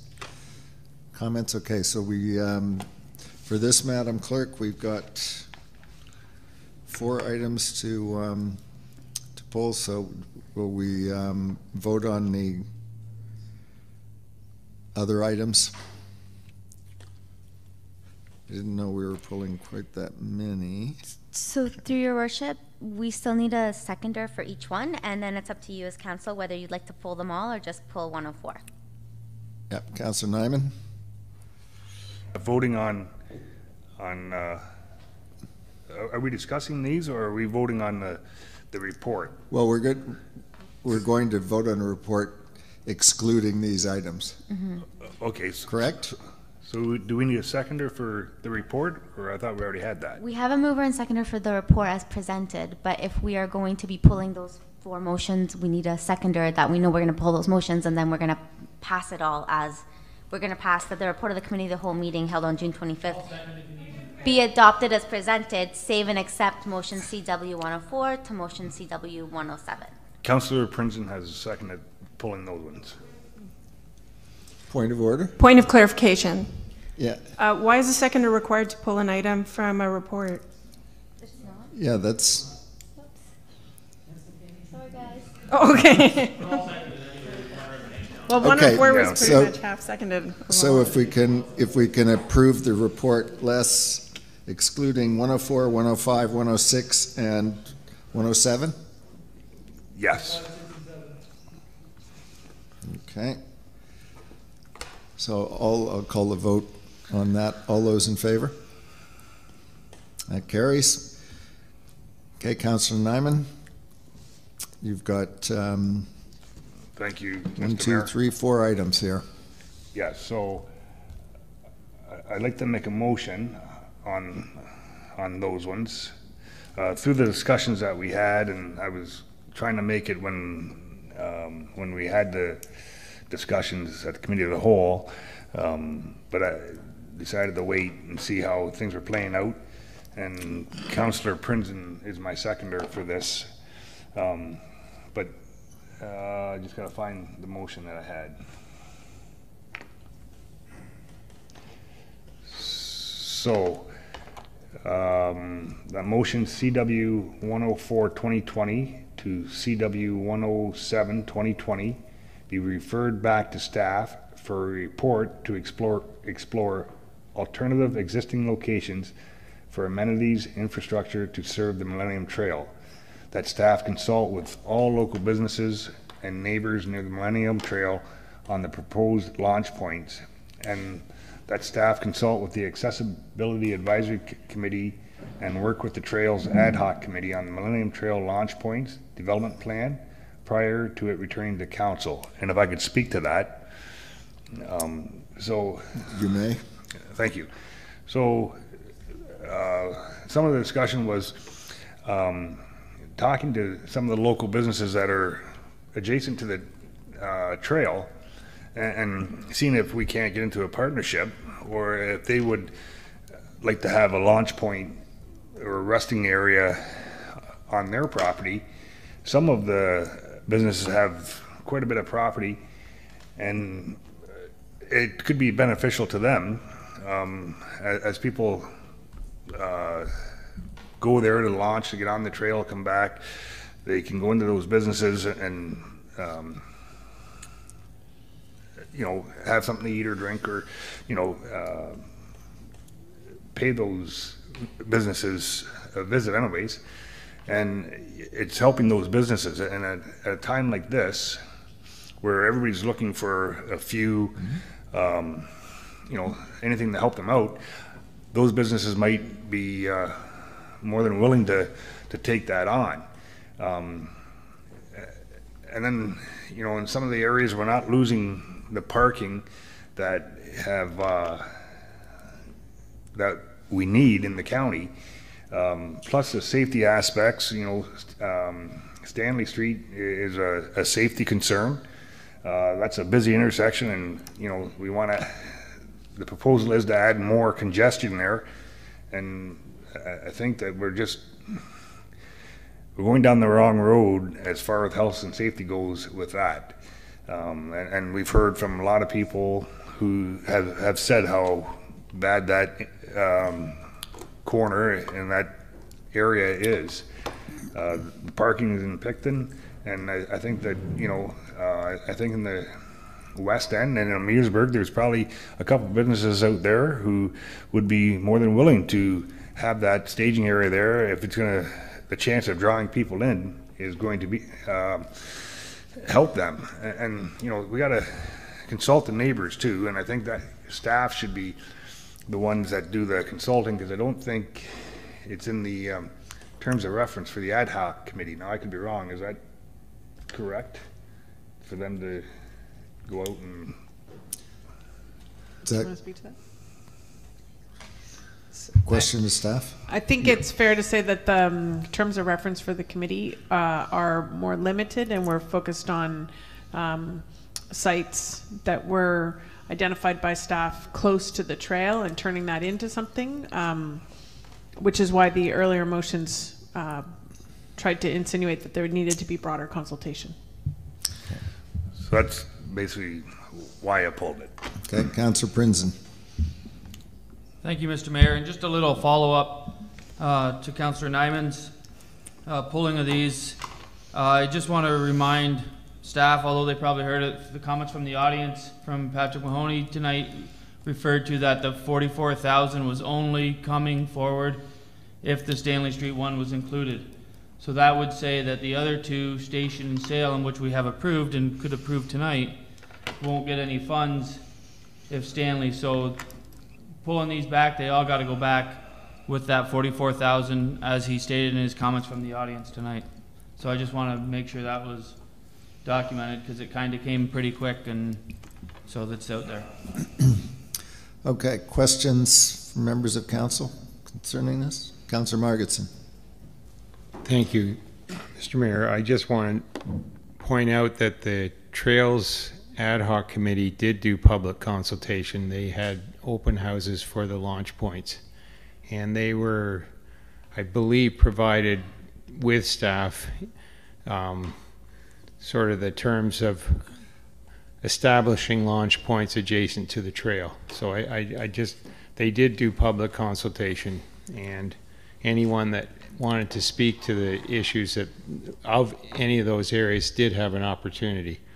Now I've sent out my proposed amendment to just 104-2020, which was not to exclude the Stanley Street location from any improvements associated with the Millennium Trail access point. So, and I have that here, and I will put that forward if I get an opportunity to amend motion 104-2020, and I have provided that wording to the clerk.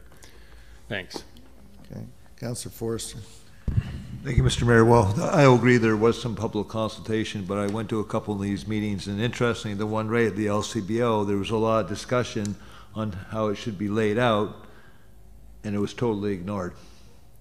And it came out, and you brought it up last week with the parking, and I did not pick up on that because it was quite clear we had to have parking there. So I don't know what happened to the public consultation in these proceedings.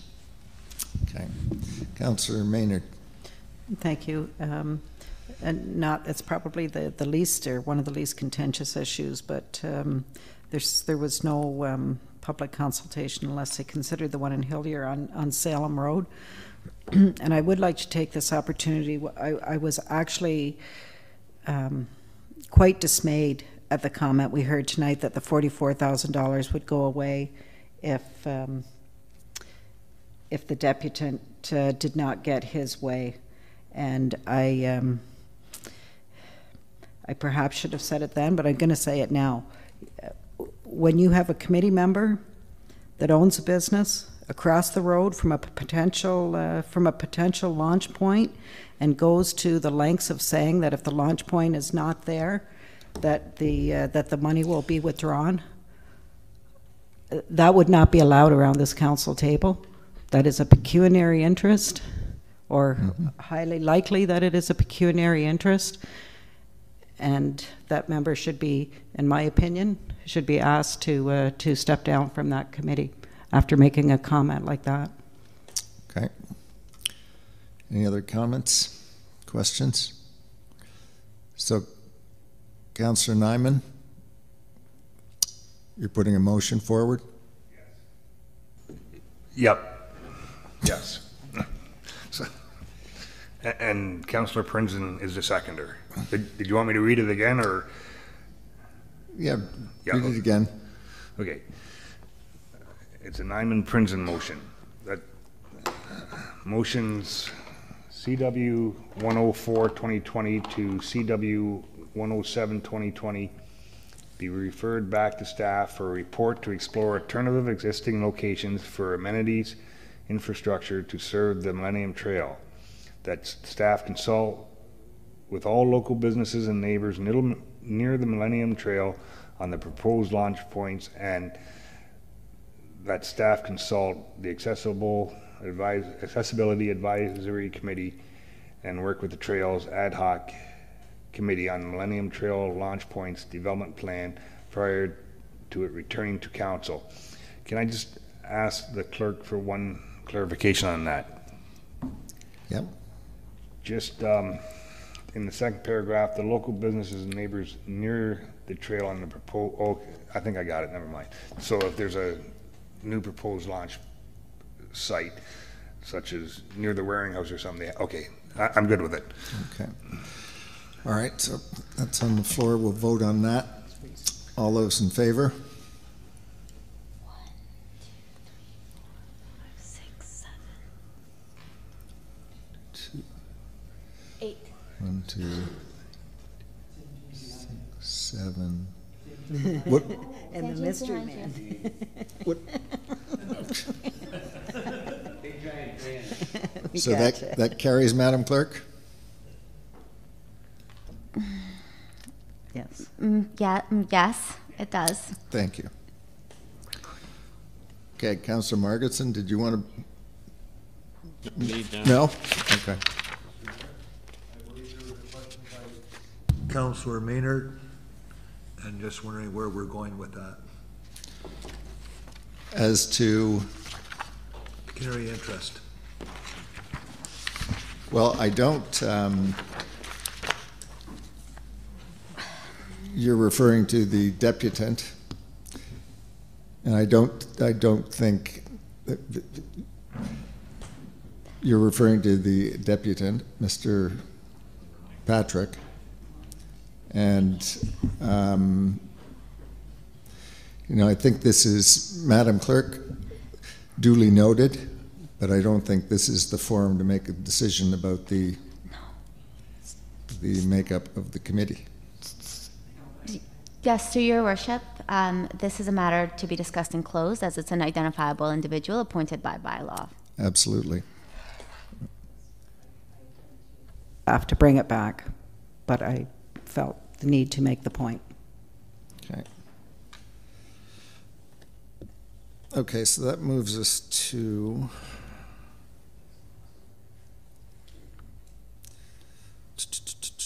10.3. Where are we? Lost 10.3. Also running out of juice. 10.3. 10.3, Mr. Mayor. 9.3, sorry. Sorry, I'm running out of battery here. Yeah, 9.3. If we could have a mover and a seconder for that, please. 9.3, Councillor Maynard, second by Councillor Prinzen. Yeah, 10.3, that the reports of... 9.3. 10.3, sorry. And who's... Like I say, battery. And the seconder, sorry. Councillor Prinzen. Councillor. Okay, Maynard Prinzen motion that the reports of the Agriculture Advisory Committee, Police Services Board, and the Heritage Advisory Committee be adopted as presented. Okay, questions? None? Okay, I'll call the vote. All those in favor? Okay. So that moves us to item 11. Could I have a mover and a seconder for this, please? 11.1. Sorry, Madam Clerk. Through your worship, could we just take a 5-minute recess so I can touch base with Councillor Margetson about the bylaw about the patio? Sure, we'll take 5 minutes. Exactly 5 minutes. Because it... Huh?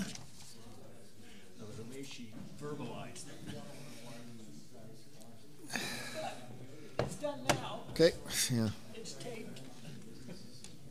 Yep. My email will be overflowing from him. Okay, call the meeting back to order.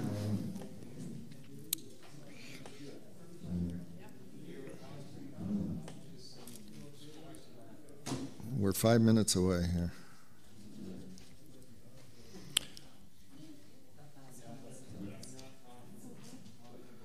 Okay, so we're at item 11.1, Madam Clerk.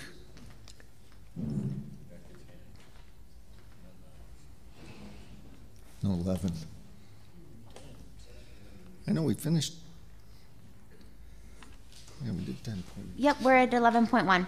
Sorry? We're at 11.1. Yeah. Okay, it's getting late.